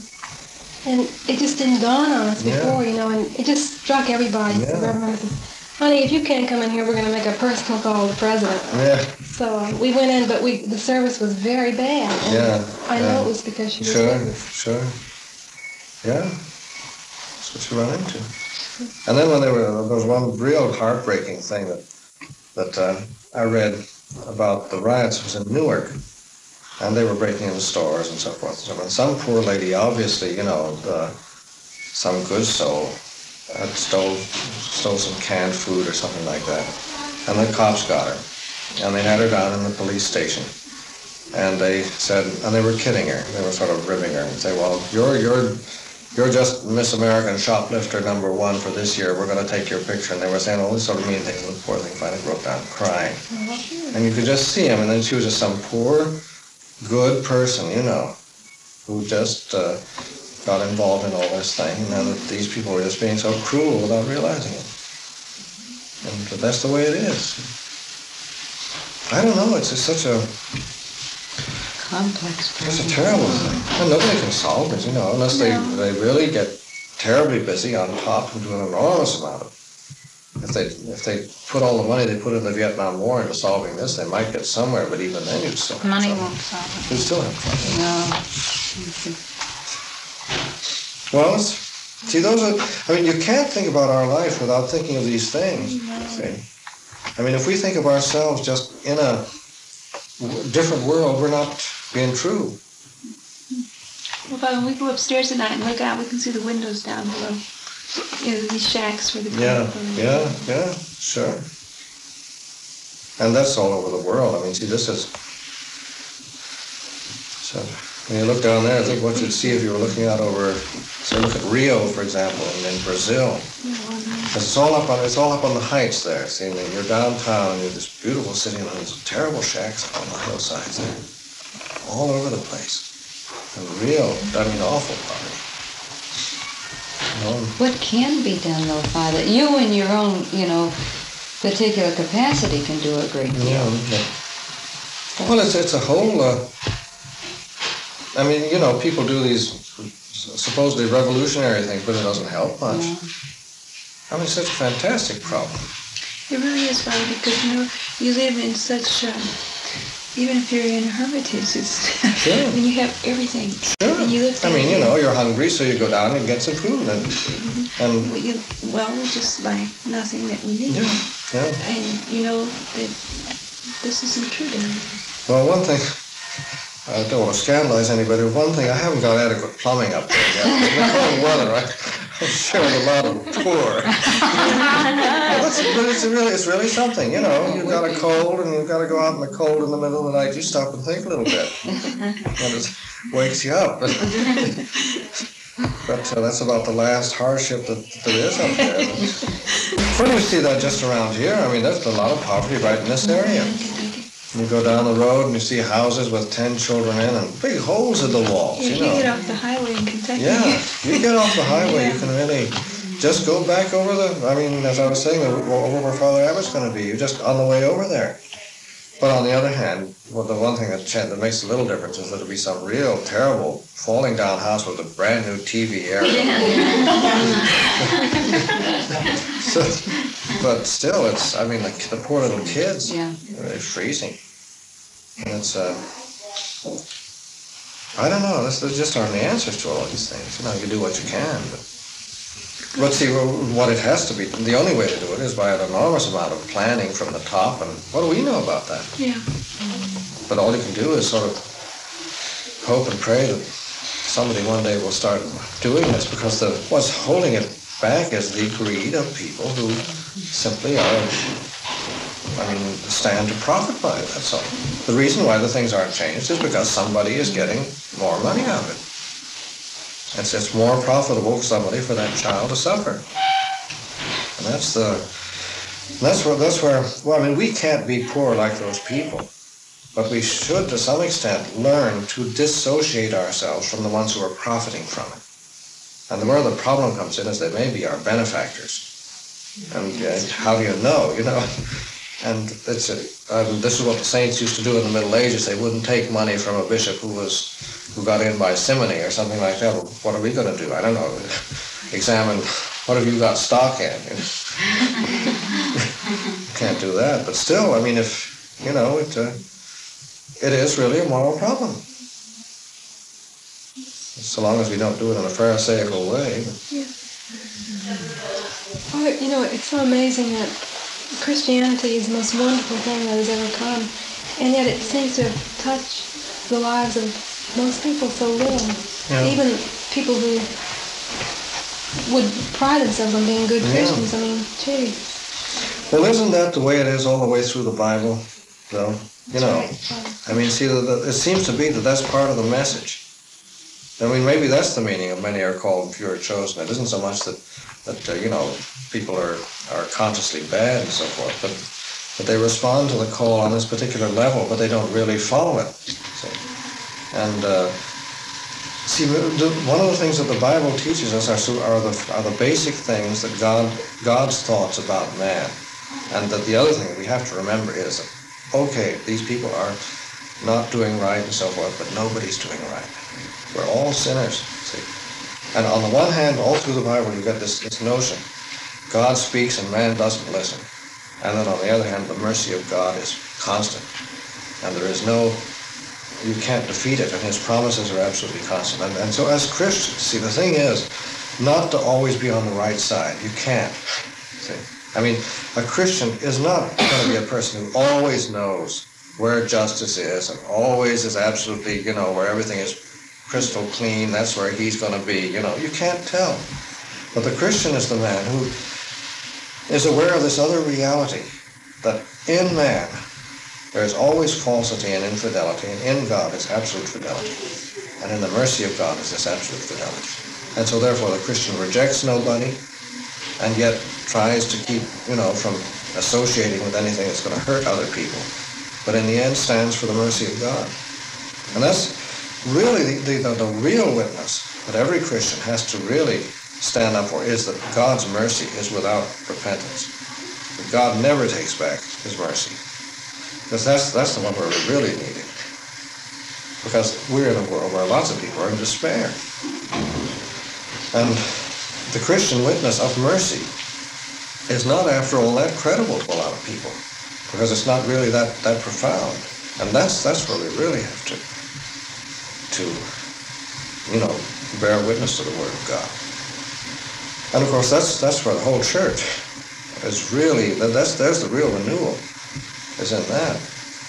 And it isn't a question of being on the right side, being on the side of peace only and that sort of thing. Those are just, it's just partial, it's symbolic. There's an article in, I think it was U.S. News and World Report, calling this father groping. I don't know too much about him. I know one fellow that worked for him. Prominent Jeremiah. But these people are perhaps just aiming at this father. They can't be. They're not on the side of right in the sense. They're not being approved. Their tactics may not be approved. But in some way, they're trying to get at the core of the problem. At least to get the Christian message across. Oh, definitely. I mean, to see something like that is a real.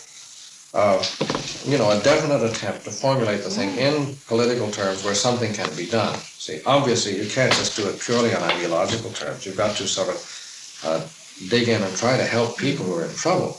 And the only way you can really do it is by something has to be done in the laws, There has to be a change. There has to be something where you can't just do it by giving people nickels. And that perhaps it's the only way that would wake up the rest of the Christians. But the only thing is though that they don't do it, see. No. And when it does get into law, it gets to be so impersonal and so sort of, by the time it's been through all the machinery, it might just as well be nothing. They build a whole new, big new apartments and so forth, and then they go in there and they have all sorts of new problems. And the race problem isn't settled. They've got a slightly better... No, I mean, for instance, his priest and his particular approach. Yeah, well, he's working on mostly open housing, isn't he? Isn't that yes. But see, now the open housing thing, that only affects a small minority of people. Because for most people, open housing is no problem at all for the Negro. I mean, they've got no place to go. Open housing is fine for the top crust of the Negroes. and it's a good symbolic thing, it's fine, but with most Negroes, open housing, you can have all the open housing you want, they couldn't afford it. It's not hitting the core. No. But it's all right, it's right on. Well, I guess I've got to run along.